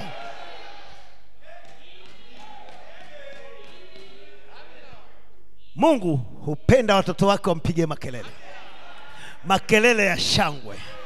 Alafu niwaambie, Mungu anachukia huzuni. Ukitaka ukosane na mambo ya Mungu, uwage na huzuni na vinyongo na fadhaa. Mungu hatakagi hivyo vitu. Hata neno limekemea hivyo vitu, usiwe navyo muamini. Mungu anatakaga muaminio wake awe jasiri. Hata kwenye mambo magumu ambayo huwezi kuthubutu, athubutu. Mungu anakutakaga uwe na furaha muda. Filipo, someni pamoja nami. Nataka nikusaidie dawa ya kuwa nayo ili ujiponye na mambo yote. Hii hapa dawa kwa mwaminio wa ujumbe wa saa. Amen. Mnampenda Bwana Yesu Kristo. Filipi 4:4. Wa Filipi 4:4 pamoja nami someni. Wa Filipi 4:4. Sikiliza. Furahini katika Bwana, tena nasema furahini. Hii naipenda sana hii. Muda wote ujae. Una kansa, jaa furaha. Una vidonda vya tumbo, jaa furaha. Una ukimwi, jaa furaha. Si mshahara umekatwa, jaa furaha. Una madeni kulia na kushoto, jaa furaha. Hiyo ndio njia ya ushindi. Furahini katika Bwana siku zote, tena nasema furahini. Upole wenu na ujulikane na watu wote wakushuhudie mema. Watu wote wakushuhudie wewe ni Mkristo. Haleluya. Amen. Mnampenda Bwana Yesu Kristo. Bwana yu karibu. Msijisumbue kwa neno lolote. Yaani usijisumbue kwa jambo lolote. Ukipatwa na shida yote usijisumbue. Msijisumbue kwa neno lolote, bali kwa kila neno kwa kusali na kuomba. Ya tungefaulu hivyo, hakuna hata shida. Shida ni nini? Tunapata hiyo shida, unaanza kuwekea akili, unahuzunika. Kwani huzuni ndio inaondoa shida hiyo? Fadhaa ndio inakunyongonyeza zaidi, uwe mateka wa adui. Usikubali jambo hilo. Haleluya. Sikiliza. Anasema hivi. Usijisumbue kwa neno lote, bali kwa kila neno. Pamoja na anasema bali katika kila neno kwa kuomba na kusali, pamoja na kushukuru. Haja zenu na zijulikane na Mungu. Peleka haja zako mbele za Mungu. Alafu hilo jambo liache. Alafu endelea kushangilia. Alafu litajishughulikia lenyewe. Amen. Na amani ya Mungu ipitayo akili zote itawahifadhi mioyo yenu na nia zenu katika Kristo Yesu. Si hapo tu, sikilizeni sasa. Hatimaye ndugu zangu, hatimaye waaminio wenzangu, mambo yoyote yaliyo ya kweli, maana usijishughulishe shena ya uongo. Yoyote yaliyo ya kweli, yoyote yaliyo ya staha, yenye heshima, sio ya aibu wala ya dharau, hayo usishughulike nayo. Yoyote yenye staha, yoyote yenye haki, yoyote yaliyo safi, yoyote yenye kupendeza, yoyote yenye sifa njema, ukiwepo wema wowote, ikiwepo sifa nzuri yoyote, yatafakarini hayo. Sasa unakutume bambana na shida, ndio unaiwaza tu shida. Biblia ishakataa. Chukua yaliyo mema, chukua yenye sifa nzuri. Kwa lugha nyingine, uko maskini na madena, ni jitabilie utajiri, jitabilie furaha, jitabilie mambo mazuri, jitabilie ushindi. Usianze sasa, sijui nitafanyeje mwe, yani na hii kesi afu sina chochote. Usifanyage hivyo. Yani wala usiwazi. Ukikuta jambo ni gumu, ni jaribu ambalo hujui kilele chake, huwezi kuzunguka upana wake, huwezi kaona kilindi chake, jaribu limepita akili. Nikwambie, ukiona liko hivyo, hata usijihangaishe. Sali, omba, alafu endelea na shughuli zako, alafu litajimaliza lenyewe, wala usihangaike. Mungu atusaidie sana. Hivyo vidonda vya tumbo nani? Si mafadhaa mnaoingia mafadhaa. Unapata mastroko na kadhalika na hizo pipi kushuka vya nini? Mungu natusaidie sana. Mwaminio kisha amini ujumbe wa saa, lala kama kitoto kichanga. Tulikuta mahali fulani dada moja pepo zimemuingia za hofu ya uchawi. Eti kwa ujumbe tuna hofu ya uchawi. Angeona tamende watakuwa wamenitumia wewe mende. Anaangalia ukutana na kuta kuna mikwaruzo vesa. Wachawi walikuja kuchora hapo. Wewe dada, umeaminije ujumbe? Ndugu au dada au mlimwengu au nani akaenda kusalimia kwake, anamchunguza. Amebeba nini kwenye mkoba? Huyu mtakuwa madawa. Ametoka Sumbawanga.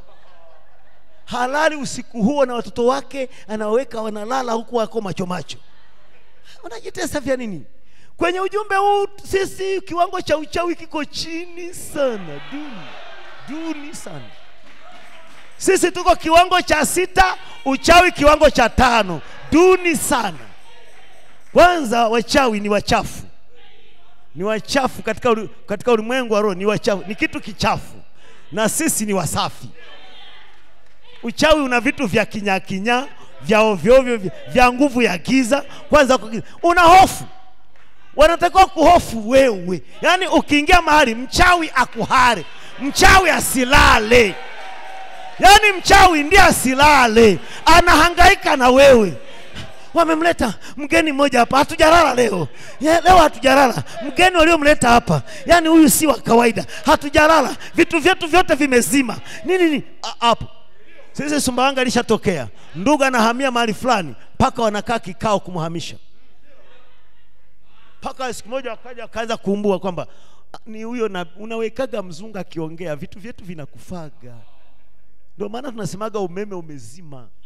Waga haujazima. Ni huyo mzungu naye wekaga kwenye redio huyo.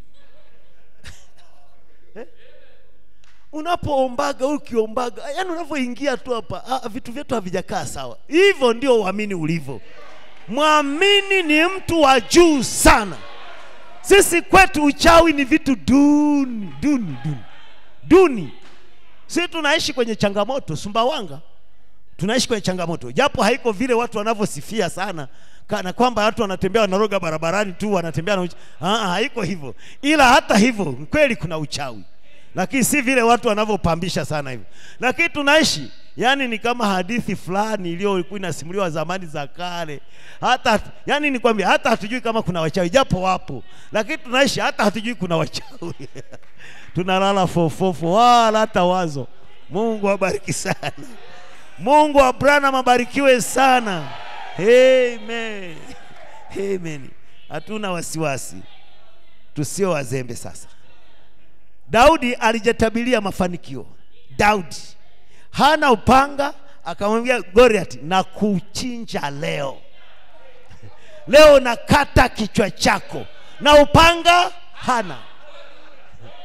Adui ndiye ana upanga. Daudi alikuwa na kakombeo na kafimbo. Lakini sana kukata kichwa. Jitabilie mafanikio. Hivyo. Ndugu mmoja akawa na gari fulani zuri. Gari fulani kali likapita. Kamwambia ndugu Branham, siku za Branham muelewe, na Branham yupo. Sasa ndugu Branham, hii gari ndio ni gari. Asa omba upate hilo gari. Akaomba akalipata. Siku nyingine ikapita nyingine ya kisasa zaidi. Sasa yaani imekuja kisasa. Na nasema ni wewe tu. Omba. Akaomba akalipata. Lakini kama wewe usiana maono au mwingine asiana maono, angesema hivi, huyu ndugu ana tamaa. Lakini nikuulize, vizuri ni vya nani? Vya Waaminio. Waaminio ndiye ana vitu vizuri. Kukiwepo na kitu kizuri, Waaminio anapaswa awe nacho. Kwani ni nani unataka awe nacho zaidi ya Waaminio? Kuna ndugu tuko naye Sumbawanga pale, ni mzee. Wako pamoja na mzee mgani? Yeye atakagi vitu vya ovyo ovyo. Ndugu anamfahamu. Hata mimi alinifundisha, sema mchungaji, unaponunua vitu hata nyumbani usinunuage vya ovyo ovyo. Usinunue meza ya muda eti utakuja ununuage meza fulani baadaye nzuri. Asa usifanyage vya hivyo. Kama huwezi kupata ile original, usiwe nayo kabisa kwanza. Usisemage ngoja nifanye cha muda. Fanya vizuri kabisa. Na ukija Sumbawanga, huyo ndugu kwa sababu yeye ameundwa. Unajua vile ulivyo ndivyo Mungu anakupa. Ndio ndugu aliye na nyumba nzuri ya kuishi kuliko mtu mwingine muamini kanisani. Na ni mzee wa miaka 60. Tulisherehekea birthday yake miaka 67 juzi, wiki iliyopita. Miaka 67. Na watu wanasema mzee anajenga hiyo nyumba ya nini? Yaani umri na nyumba aliyojenga. Lakini yeye hajali umri. Yeye anaishi sawa sawa na imani ndani yake. Hanaga vitu vya ovyo. Ni kakake na Gamarieli. Huyo mzee yuko vizuri. Neno la Mungu ndiye msomaji kuliko hata pengine pastor. Yaani ni msomaji wa neno. Ndugu anafahamu. Ndiye mtu pekee Sumbawanga aliyevunja rekodi kwa kufunga. Hata mimi sijawahi kufunga siku hizo. Alishawahi kufunga siku 20. Sio za utani. Usijaribu. Isipokuwa Mungu akwambie. Sisi nabii ametushauri ni ngapi? Hizo ni za wewe kujitoa. Mungu akisema funga ndiye hakunaga idadi. Na nabii anasema siku ukisikia hiyo ya Mungu kusema funga yenyewe husikii njaa. Siku ukisikia njaa anasema fungua, ndio siku ya kufungua. Yesu alifunga siku 40 bila njaa. Hiyo ndio ya Mungu. Siku ile amesikia njaa ilikuwa ndio afungue. Na nabii ametuambia hivyo hivyo kwamba Mungu akitaka kufungue ni pale siku utaisikia njaa. Lakini sisi tukasema Mungu ameniambia nifunga afu njaa inakutesa. Tutakwambia wewe kula, tutakwambia wewe umekosea ndugu. Sisi nabii ametushauri mwisho ni siku 1 au siku 2, mwisho siku 3. Usianze kutuambia siku 30.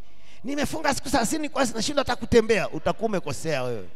Mungu atujalie sana. Tunashukuru. Bwana atujalie sana. Kwa hiyo huyo mzee inampenda kwa sababu ana misimamo yake. Ni mzee wa imani. Kipindi fulani aliugua sana, anaugua nini ile kichomi cha kuchoma sindano kwenye mishipa kila wakati. Baadaye nini ndio vichomi hivyo. Ndio baadaye akasema siwezi kuteswa hivyo. Mimi sio kibaraka wa shetani. Siwezi kuishi kwa sindano. Akapiga magoti akaomba. Asana kuthibitisha shetani, sitachoma sindano. Alafu siogopi kufa. Kwa maana wewe unanitishia kufa. Akasimama hivyo. Na kweli kikapiga mpaka mchungaji akaweka watu wa kumlinda ndugu. Sija kaondoka. Lakini baadaye mpaka leo. Kwa hiyo inategemea wewe unavyoweza kumkamata Mungu kwa neno, ukaishi kwa neno la Mungu bila kumogopa shetani. Tunapaswa tuwe na maono ya jinsi hiyo. Usiwazage vitu negative. Hivi nikikwambia ndugu, gari hii jaribisha uendeshe. Yaani siwezi mchungaji. La. Yaani siwezi. Yaani gari, yaani siwezi. Yaani nasikia ni gumu. Maana kuna kataa. Manake huko tayari, yaani umeshindwa moja kwa moja. Sasa wengi tunafanyaga hivyo, tunakosea. Chochote unacho tamani uwe nacho, usisemage siwezi. Hilo neno lisiwepo kwa Waaminio. Tunaweza mambo yote kwake yeye, haleluya, atupae kushinda. Na yaweza mambo yote kwake yeye anipae kushinda. Yote, sio baadhi, yote. Muamini ndio mtu bora kuliko wote duniani. Muamini ndio mtu bora. Una vitu vya maana. Kukiwa na chochote cha maana ni cha Waaminio. Sasa huyo mzee akifika mahali kwenye nini hivi vigenge vya matunda, anamwambia yule mzee matunda, tikiti bora kuliko yote iko hapa. Yuko hivyo. Ananuaga tikiti lo bora. Asa kwani ninunue kibaya? Na bora ni vya nani? Ni mtu gani aliye bora zaidi ya Waaminio mara 4? Kwa hiyo fanya vitu bora kwa level ulionayo wakati huo, vitu bora kwa level itakayoendelea, vitu bora kwa level inayo. Tunapaswa kuwa na vitu bora. Jina la Bwana barikiwe sana. kuwa mwamini jasiri. Mungu anapenda watu wa jinsi hiyo. Unapomsikiaga Kalebu na Joshua, na Bwana anasema nyinyi hamjawajua. Sasa Kalebu alikuwa mfupi wa kimo. Na maanisha Joshua alikuwa mfupi wa kimo. Kajitu tu kadogo, lakini alikuwa na mambo. Anasema ilikuwa kwa kuwa hakaonekani vizuri mbele za Waisraeli na kana machachari kwa imani. Anasema kwa anatafuta mahali penye muinuko, penye kakilima, ndiye anasimama. Afa anajipiga kifua. Anasema tunaweza na zaidi ya kuweza. Sisi ni washindi na zaidi ya washindi.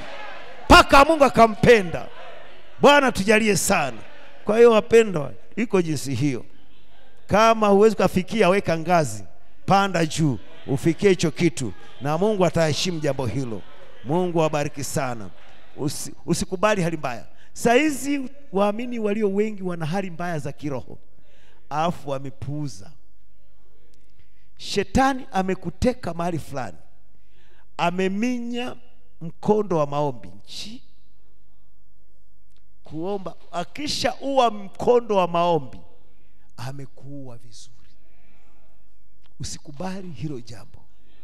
Akisha minya mkondo wa maombi, anaminya usisome neno, ataminya ibada zinakuwa za kawaida kwako. Sasa alishaminya mkondo wa maombi, atakufungulia mkondo mwingine, kuangalia TV muda wote, kuangalia simu yako muda wote, kuangalia runinga yako muda wote, laptop yako muda wote, vitu vibaya na vichafu, kwa sababu alishakuminyia kule. Anapominya kule, anafungua mkondo mwingine na anakuwa amekuteka. Angalia kwenye maisha yako, nini kimechukua muda wako mwingi katika mambo ya kushughulikia ya moyoni. Utakuta pengine simu yako, utakuta pengine ni mke wako, utakuta pengine ni mume wako. Chochote kilicho mbele zaidi ya Mungu ni sanamu kwako. Na hicho ndicho kinafanya uwe Mkristo wa kawaida. Unapokuwa Mkristo wa kawaida, utahalalisha mambo yasiyo halali, na mtu akiakemea unamuona ni mbaya, na mtu akitaka kukosoa unakuwa dhidi yake, na uko anakufanyia mambo. Yani mtu anayekushauri mambo ya Mungu unamchukia. Si unajua tu huyo ni shetani. Unajua ampunge sema yeye ndugu dada nashukuru, yani kwa napotea nashukuru, lakini baada yako namjengea kinyongo. Nani amekwambia? Aliponiona nilikuwa nimevaa gauni gani, nimevaa shati gani? Niambie aliyekwambia ni nani? Kwani kwenye ujumbe tunavya ushahidi? Ujumbe shahidi ni wewe mwenyewe, na Mungu akiwa ndiye shahidi mkuu. Ukiniambia hapana, nachukua hapana yako, alafu itakunyonga hiyo. Kama ni kwa afu na sana hapana, utajinyonga mwenyewe. Ni afadhali tuwe waaminifu. Leo watu wengi, sisemi wachache, watu wengi kwenye ujumbe wanaishi kwa mazoea kabisa. Ndugu anaishi ovyo, dada anaishi ovyo, na meza Bwana inaendelea wala na umefanya uzinzi. Na unashangaa uzinzi amefanya mwaka mzima, na ni ndugu, Bwana kubariki ni atakuja atubia hilo baada ya mwaka mmoja nusu, ndio tena kwa kubainishwa ndio inaonekana. Na hapa nataka chenge kama anateza kama kambale, na akikamatika na sasa samani mchungaji wewe nisamee tu, niombeni, ni kweli niliteleza. Hilo mbona hilo imekuonea vibaya sana. Kwenye message tusiwe hivyo. Kwanza kuketishwa kwenye kikao uzinzi ni vitu duni. Kwa Waaminio ujumbe wa saa ni duni sana. Ni duni. Usiketishwe vikao vya uzinzi. Hicho kitu ni duni, ni maisha machafu kama ya uchawi. Kwa roho ya uzinzi ni katili sana. Inafanyaga uwe na kiburi kwa mambo ya Mungu, alafu uwe muongo. Ulikuwa wapi? Nilikuwa kwa ndugu fulani na nini. Simu yako unaanza kuweka password kila sehemu. Yaani unakuwa ovyo, yani sehemu zote kwa ovyo. Na mjanja, na wakikosoa kwa neno na unatafuta neno jingine. Na unakuwa mjuvi wa maandiko ili kuficha ile hali yako. Shetani atakuwa amekutawala vibaya. Usiruhusu hiyo hali. Kwa sababu kitu namba moja kinachomuondoaga Roho Mtakatifu kanisani au kwa mtu ni uzinzi. Uzinzi ulimuondoa Adam na Hawa Edeni. Uliwatenganisha Mungu na mwanadamu. Uzinzi Uzinzi, Mungu aliteketeza Sodoma na Gomora. Uzinzi Mungu alipiga miaka 3.5 kwa njaa siku za Elia. Uzinzi. Maisha machafu Mungu hajawahi kuyavumilia. Muwe watakatifu kama Mungu alivyo mkamilifu au alivyo mtakatifu. Jina Bwana barikiwe sana. Na muwe wakamilifu kama Mungu alivyo mkamilifu. Hivyo ndivyo tunapaswa tuishi. Ishi kwa hofu peke yako. Kwani hakuna mtu aliyekuvuta kamba kuamini ujumbe. Ni wewe unakuja kwa hiari yako mwenyewe. Hivyo jihurumie wewe mwenyewe.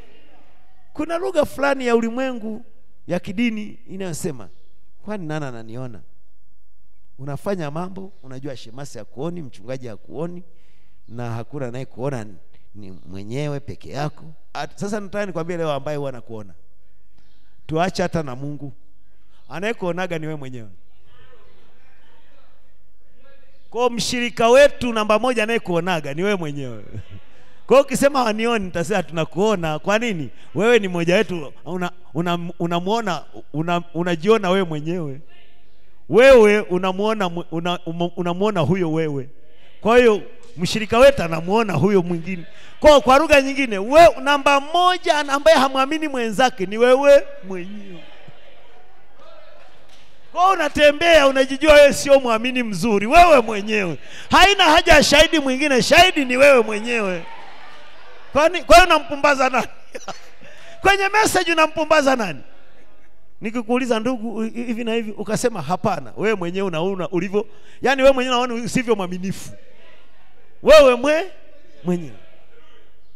Na maombi yako hayatasikiwa. Tukiomba huku tunahukumiwa, hatuna ujasiri.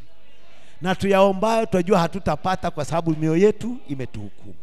Lakini tukitubu na tukaeka sawa na tukaomba, mioyo yetu haihukumiwi, tuna ujasiri kwa Mungu. Hata tukiomba tunajua tunapata tunayaomba. Jina la Bwana barikiwe sana. Jihurumie mwenyewe. Mungu atusaidie sana. Kabla namaliza, mchungaji nisamee kidogo, naona muda umeenda. Alama ya mnyama, tusome hapo kwenye ujumbe wa alama ya mnyama, aya 162.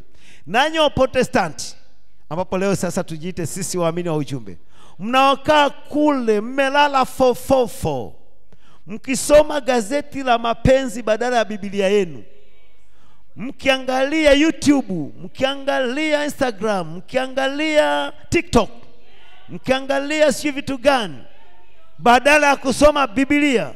Huko nje mkizurura mahali fulani kwenye namna fulani ya karamu, badala ya mkutano wa maombi mahali fulani, mkizozana ninyi kwa ninyi juu ya mambo madogo ya bure yasiyo na faida. Unapaswa kuwa magotini mahali fulani kama unajua maana ya umilele. Bwana awabariki sana. Amen. Marko 16, kwa nini haitendi kazi miongoni mwa waaminio leo? Marko 16 haitendi kazi miongoni mwa watu kwa sababu watu leo si wanyenyekevu. Leo hawana mapenzi na Mungu. Wanaishi vyovyote vile. Kikubwa ni mwana ujumbe. Hatujaitiwa hivyo.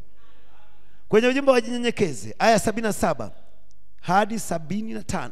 Aya 77 hadi 95. Nitarukaruka kidogo lakini kupata kitu fulani. Mnajua watu wanataka nguvu. Ni kweli tunataka nguvu. Na kwa kweli hawajui nguvu ni kitu gani. Mnajua kweli hawajui kinachoambatana nazo. Njia ya kupanda juu ni kushuka chini daima. Kama unataka nguvu, angalia unavyoweza kuwa mnyenyekevu.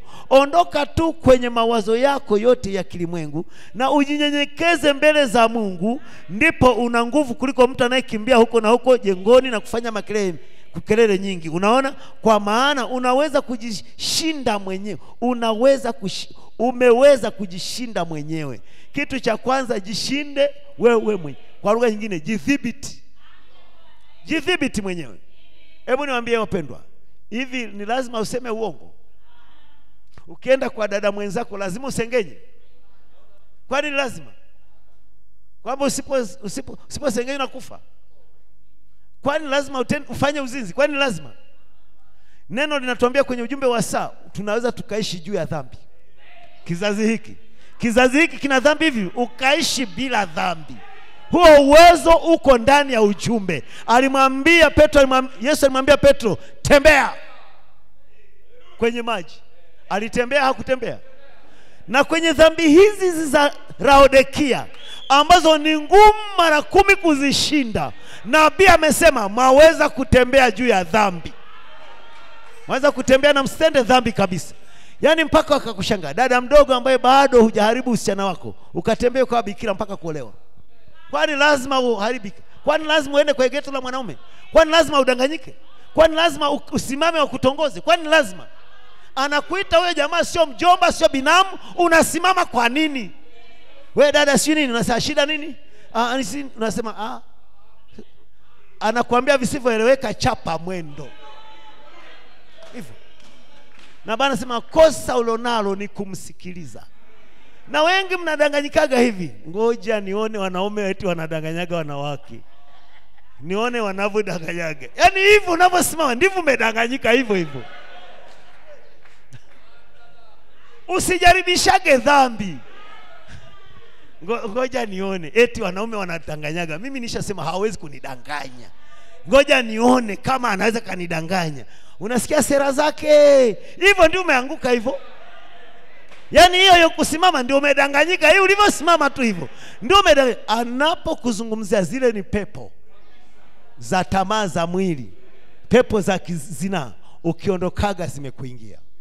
Niwaambie, kwani unajazwaje Roho Mtakatifu? Ni kushawishiwa na mhubiri. Unasikiliza maneno, umekaa unasikiza neno la Mungu, ukiondoka roho imekuingia.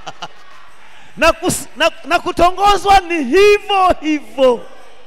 Hiyo roho inakuingia bila wewe kujua, kwa sababu ulisimama kaisikiza. Jamaa katupa sera zake za tamaa, katupa. Ukishaondoka umeondoka nazo. Kwenye ulimwengu wa roho ni roho zile. Ukishakaa hivi umetulia, hiyo hapo inaanza kuzunguka. Mara unaanza kumtafuta wewe mwenyewe, kumchatisha wewe mwenyewe. Sasa zile roho inaanza kutenda kazi. Atakuandikia message na unaandika message, na unajibu. Baada ya muda hamtafika hata wiki moja, ni mbali. Mlishatongozana na ulishaingia kwenye line yake. Mwisho unaanza kusema yule mkaka nataka nimshuhudie ujumbe.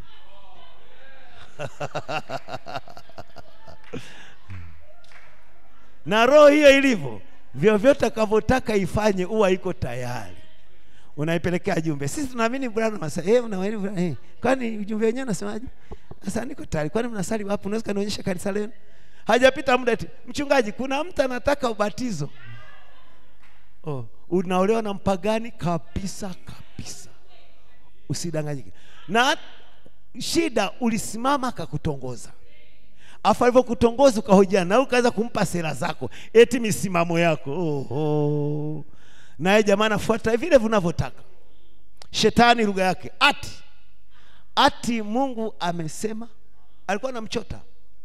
Na akasema amesema hivi na akasema sawa, hujamjua tu Mungu. Alikuwa anasema hivyo kwa sababu iko hivi na hivi na hivi, akamuingizia. Hawa kaingia laini. Nikuulize dada yangu siku hii ya leo, kwamba wewe ni mgumu sana kuliko Hawa? Kwamba wewe unakaa kwenye kiwango sana cha ulinzi kuliko Hawa? Hawa aliishi kwenye uwepo wa Mungu. Amezungushia uwigo wa neno. Wewe uko Laodikia. Ati kwamba leo unaweza kumshinda. Ngoja nisikie wanavyodanganyaga. Usijaribishe hiyo. Na Bwana anasema kwa habari ya dhambi uwe muoga. Tena uwe muoga na usijiaminagi kwenye mambo hayo. Hata ni sisi wandugu wanaume tusijiaminagi kwa mambo hayo. Kwamba kwani mimi hata bosi wangu mwanamke siwezi kuna nini nakana. Unakaa mahali pana soga za mapenzi, wanawake wanaongea, unaanguka mchana kweupe. Sifanye hivyo. Kuwa mwaminifu. Jali ujumbe kuliko chochote. Mungu abariki sana. Ukitaka kutembea na Mungu vizuri, mweke Mungu namba 1. Kuwa rafiki wa Mungu. Chochote, fununu yoyote ya dhambi ikimbie. Wazo tu kidogo ya dhambi kemea. Hivi ulijua nabii anasema kama ulimpenda kwa tamaa mwanamke fulani, mke wa mtu au ni binti tu, ukampenda, lakini humaanishi kama kumtongoza vile, na ukaanza kusema Adera au Adelina, habari za leo? Anasema unatongoza. Na baada sema unatongoza, sasa unamsemesha nyuma ya wazo la kumpenda. Habari za leo? Umependeza leo? Hivyo ndio unatongoza hivyo. Unatongoza. Na baada sema madam nia yako sio nzuri ya kumsalimia, ina jambo fulani nyuma, hivyo unatongoza. Unapaswa uende magotini na useme Mungu nisamehe. Hatupasi kuwa hivyo. Tunapaswa kuwa waaminifu. Bwana tujalie sana. Haya, naamalizia hiyo moja. Nabii mwenye haya kwenye huo ujumbe. Nabii mwenye haya, aya 101 na 102. Nabii alikuwa anaita wito wa madhabahu, na kaona mabinti wanakuja wengi. Sikiliza akasema, kuwaona hawa wasichana wakija, wakilia uzima mbele yao. Wako kwenye njia panda. Wao ni waathirika wa mazingira. Ati nini? Je, mnatambua enyi wazee, mlipokuwa wavulana wetu wana majaribio mara 10 ya yale tuliyokuwa nayo? Dada, je, unatambua kwamba binti yako ana majaribu mara 10 ya yale uliyokuwa nayo ulipokuwa msichana? Binti yake atakuwa na nini? Angalia hayo mambo, picha ambazo ibilisi anachora. Wamama watu wazima, majaribu uliyokuwa nayo kipindi hicho cha miaka ya 80, miaka ya 70, 80 kuja 90, na leo binti yako anapokuwa miaka 2010, 20, ni mara 10 ya yale majaribu uliyopitia. Wewe uliishi kipindi cha sinema iko moja tu kijijini mahali fulani, na inakuja mara moja kwa mwaka au kwa nini, na ina picha pengine chafu, au ina picha pengine hata nafuu alikuwa anatembeza wengine za Yesu na nini, lakini pengine ilikuwa ni picha fulani tu. Ni ilikuwa wanapiga marufuku msiende, pengine mkoa wa Pentecoste msiangalie vitu kama hivyo. Na pengine katika mji fulani kulikuwa na sehemu mbalimbali za kuangalia video vya mambo fulani ya mizaha na maigizo ya ovyo ovyo. Nusura wako uchi ilikuwa unakataza, wanakataza, na wewe pengine unakataza na watoto wengine. Lakini leo binti yako yuko na smartphone nyumbani. Hizo picha za huko nje sasa ziko chumbani mwake, na yuko peke yake na anabofya, na wamekuandikia au wamekusemea msemo, tumekufungulia ulimwengu uwe kile unachotaka kuwa, na hawajakuficha. Kama tu danganyifu wa sigara walivyofanya. Wameandika kwa sigara, onyo, sigara, uvutaji wa sigara ni hatari kwa afya yako. Lakini hata hivyo viwanda vimeruhusiwa kufanya ili watoze kodi. Kwa taifa linakubali litoze kodi huku watu wake wanauawa. Umeshaona? Ndivyo leo shetani anafungulia vitu vya dunia. Au sasa tumekufungulia dunia uwe kile unachotaka kuwa. Afu wameweka ukimbaka mwanamke au ni binti au nani miaka 30, imeegemea upande mmoja. Haija balance. Hiyo sheria haija balance. Itakiwa balance. Na aliyesababisha amevaa nguo chafu tupu, anatembea wazi, na mwanaume aliyeumbwa yuko timamu, lazima afanye jambo fulani afu afungwe miaka 30. Ni kufanya hivi kama ukatili fulani. Nguruwe uliyemwacha wiki nzima hajala kitu, afu nasogeza pumba afa kila mwazibu. Hiyo ni maonezi. Usipeleke pumba basi, kwa sababu unaacha mili hiyo ya tamaa ikae barabarani wazi. Afatakaye fanya jambo fulani afungwe miaka 30, na inaita ubakaji. Hivi ubakaji kweli ni watu wawili anambaka? Watu wawili? Ubakaji ni watu 10, 30 wamemshika wengine mikono na miguu. Walikuwa wawili na wakatembea kutoka mahali kwenda mahali, afu wazazi sasa amembaka. Walielewana. Unaona, tunaishi ulimwengu wa jinsi hiyo. Lakini pamoja nayo, Mkristo unapaswa uishi juu ya vitu vyote kama hivyo. Sisi ni watu bora sana. Hamjajua tu, wewe ni mtu wa thamani sana. Na umehubiri ujumbe huo, wameshauweka kwenye mtandao. Mteule, mwanadamu mteule ni mtu wa thamani sana. Ungewazia Yesu Kristo akifanya vitu vya ovyo. Yesu Kristo, ile roho yake sasa iko ndani yetu, itaishi kama yeye alivyoishi, maisha matakatifu ya kumpendeza Mungu pamoja na wanadamu. Tunapaswa tuishi juu ya shutuma zote.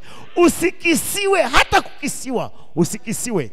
maisha yako yawe 100% masafi, hata majirani waseme fulani ni mwaminio, fulani ni mwaminio. Nabii agizo la mwisho aliambiwa hivyo, wafanye watu wa kuamini. Hajaishia tu kwa nabii, ujumbe tungali nao ule ule wa nabii, na bado tuna maisha yale yale kama wanadamu wa cha Mungu. Tunamwakilisha Branham, na alikuwa mwanadamu kama sisi, na huduma ni ile ile. Tunapaswa tuwafanye watu amini, na kuwafanya watu wa kuamini kuna maisha unapaswa uwaishie. Na hasa sisi wahudumu tunaosimama mimbarani, wa mashemasi na wahudumu, tunapaswa tuwe na maisha ambayo yana ushawishi kuwaleta watu kwa Kristo. Hatupaswi tuwe na shutuma hata moja, hata lokezo. Shemasi au mchungaji au mwinjilisti au mwalimu au yeyote, unapaswa uishi juu ya shutuma yoyote.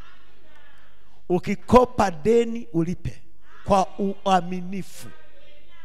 Usikisiwe maisha yoyote ya kizinzi, usikisiwe jambo lolote baya. Unachafua ujumbe. Ujumbe ni msafi. Tunaoweza kubeba ujumbe tuwe wasafi kama ujumbe ulivyo msafi. Makuhani wa kale walikaguliwa, wameoga, wamevaa vizuri, wamepaka mafuta vizuri, wanahakikisha yuko safi ili aingie patakatifu pa. Haikutosha hivyo tu, bado wakawa na lakini wakamfunga kamba mguuni. Si hivyo tu, wakamfunga na njuga miguuni ziwe zinalia ili wajue yuko hai.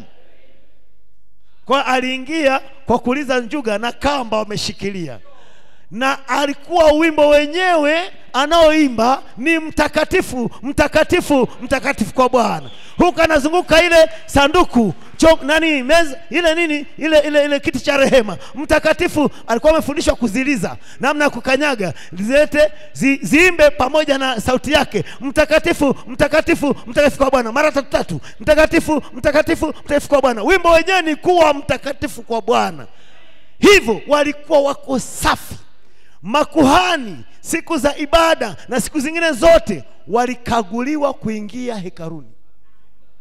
Akiwa ana dosari hata kimaumbile popote hakuruhusiwa kukanyaga.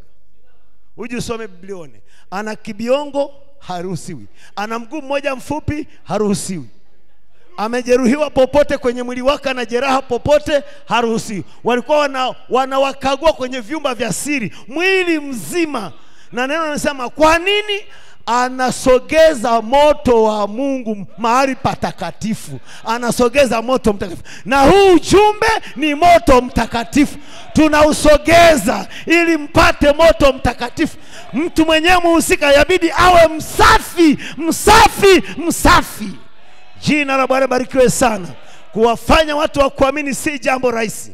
Inahitaji maisha fulani ya kujitoa na kujinyima mambo fulani. Yesu mwenyewe na Biblia anasema wazia Yesu, Mungu aliyevaa mwili, anawaambia wanafunzi najitakasa kwa ajili yenu. Ungewazia Yesu anahitaji kutakaswa tena? Anahitaji ajitakasa. Na Biblia anasema ni maisha aliyokuwa anatakiwa awaonyeshe alivyo mwaminifu kwa neno la Mungu. Anasema alikuwa na hisia za kibinadamu za kimwanaume, angeweza kuoa, alijinyima kwa ajili ya huduma. Angeweza kufanya mambo mengine ya kawaida tu kama mwanadamu, alijinyima. Njoo nabii wetu alijiweka sawa vizuri mpaka wahudumu nao ujumbe huu, mpaka wahudumu wakamuuliza Branham, ndivyo unajitoaga hivi?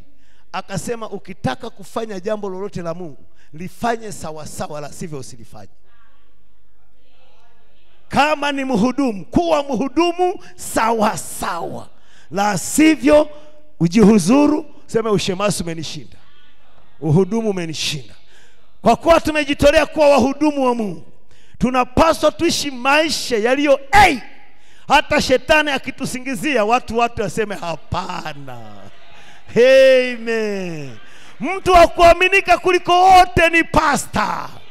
Mtu anayetakaoaminika kuliko wote ni shemasi na viongozi wengine wote. Tunapaswa tuaminike kuliko, kiasi kwamba hata mshirika Pengine una kahela fulani ungetaka uweke.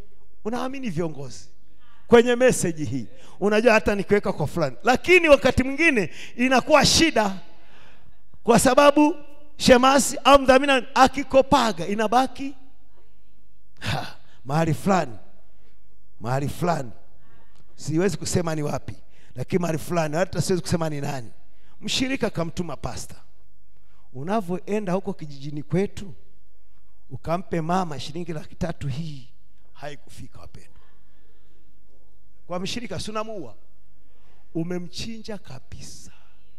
Imepita muda, ndugu amerudi. Samani mchungaji, nafikiri utakuwa ulipitia kidogo nani hivi ulifikisha naka. Ameshapiga kwa mama, mmepokea mzigo wapi? Akashindwa tasani mpa pasta. Akaenda kwa pasta, samani sijui kama kamzigo nani. Sasa nipata shida fulani dada, kwa hiyo nani uniwe radhi tu, nitafanya mpango fulani, nitaituma sio muda mrefu. Ni sawa? Ukifanya hivyo umemuua mshirika kabisa. Amen. Sisihubiri hivyo kwamba iko hapa, lakini nawapa mfano tu kwamba sisi waaminio tunapaswa tuishi maisha. Si tu mchungaji na shemasi na nani, sisi washirika uko mitaani, watu waamini. Kiasi kwamba ukifungua hata kiduka, watu wanaweza kawekeza hata hela hapo, hawana shida na wewe. Yaani hawana shida na wewe. Unaazima unarudisha, unaazima unarudisha, na unasema muda ule labda anasema kuwa mwaminifu namna hiyo. Kama tusipokuwa mwaminifu tunawaua watu kabisa kilo. Kwanza tukimshuhudia maisha mazuri yenye ushuhuda ni mahubiri tosha kuliko maneno. Mnampenda? Sasa niwaambie, ugonjwa tulionao wa ujumbe ni huo. Unamwajiri mtu kazi, ndugu dada mwenzako haifanyi vile inapaswa ifanye. Paka unaanza kuwaza Mwaminio. Paka tunafika mahali sasa hatuamini Waaminio. Sasa unawaza tungemwamini nani? Unaanza kuamini wapagani hao kwa sababu wenyewe mwaweza kuburuzana. Kwa sababu ndugu na dada kukaa kwenye kikao mnajadili pesa alizokuzurumu sio jambo zuri. Mwisho wa siku unaona utamwangusha hata imani. Sasa ndugu, tufanye kale kitu ukaache tu. Kaache tu ndugu. Mimi hata kwa moyo mweupe na nimeona tu nani. Kwa sababu umeona utamkosesha kitu fulani, unaamua kuacha. Kwa sababu ukimdai anasema sababu ambayo hata haipo. Mtoto ameugua huko mbele na huko nyuma hata vihusiani. Sasa unajua ni kwa nimeuguliwa mtoto sio na nini? Hata sio sababu. Unaanza kutafuta sababu. Na bana sasa ukikopa deni na unaona muda unapita nani, nenda mwenyewe kabla hujadaiwa. Sasa ukidaiwa ni dhambi, nenda kajieleze na umwambie imetokea adha gani. Tuwe waaminifu ili tuaminiane sisi kwa sisi, na pia ili tusaidiane maisha. Tunaweza kusaidiana maisha kwa kupeana kazi ndogo ndogo tunaposubiri kunyakuliwa. Kama nina uwezo, nina kishughuli fulani, nataka ndugu waaminio wenzangu tufanye nao ili tushare maisha muda kidogo tunaposubiri kunyakuliwa. Maisha yenyewe ni mafupi hivi. Si tuchangiane, wewe unisaidie kuwa mwaminifu, tuzalishe, tukizalisha vizuri na wewe utapata sehemu yake na mambo yataenda. Tunapaswa tuwe hivyo kwa sababu watu walio bora ni waaminio. Tunapaswa tuwe bora. Hebu Mungu na tusaidie tuache kabisa mambo ya ovyo. Kwenye message tunataraji kuwa na wadada wazuri na wandugu wazuri. Bwana Yesu awabariki. Nilikuwa nawasalimia kwa salamu hii fupi. Mungu awabariki sana. Karibu pastor.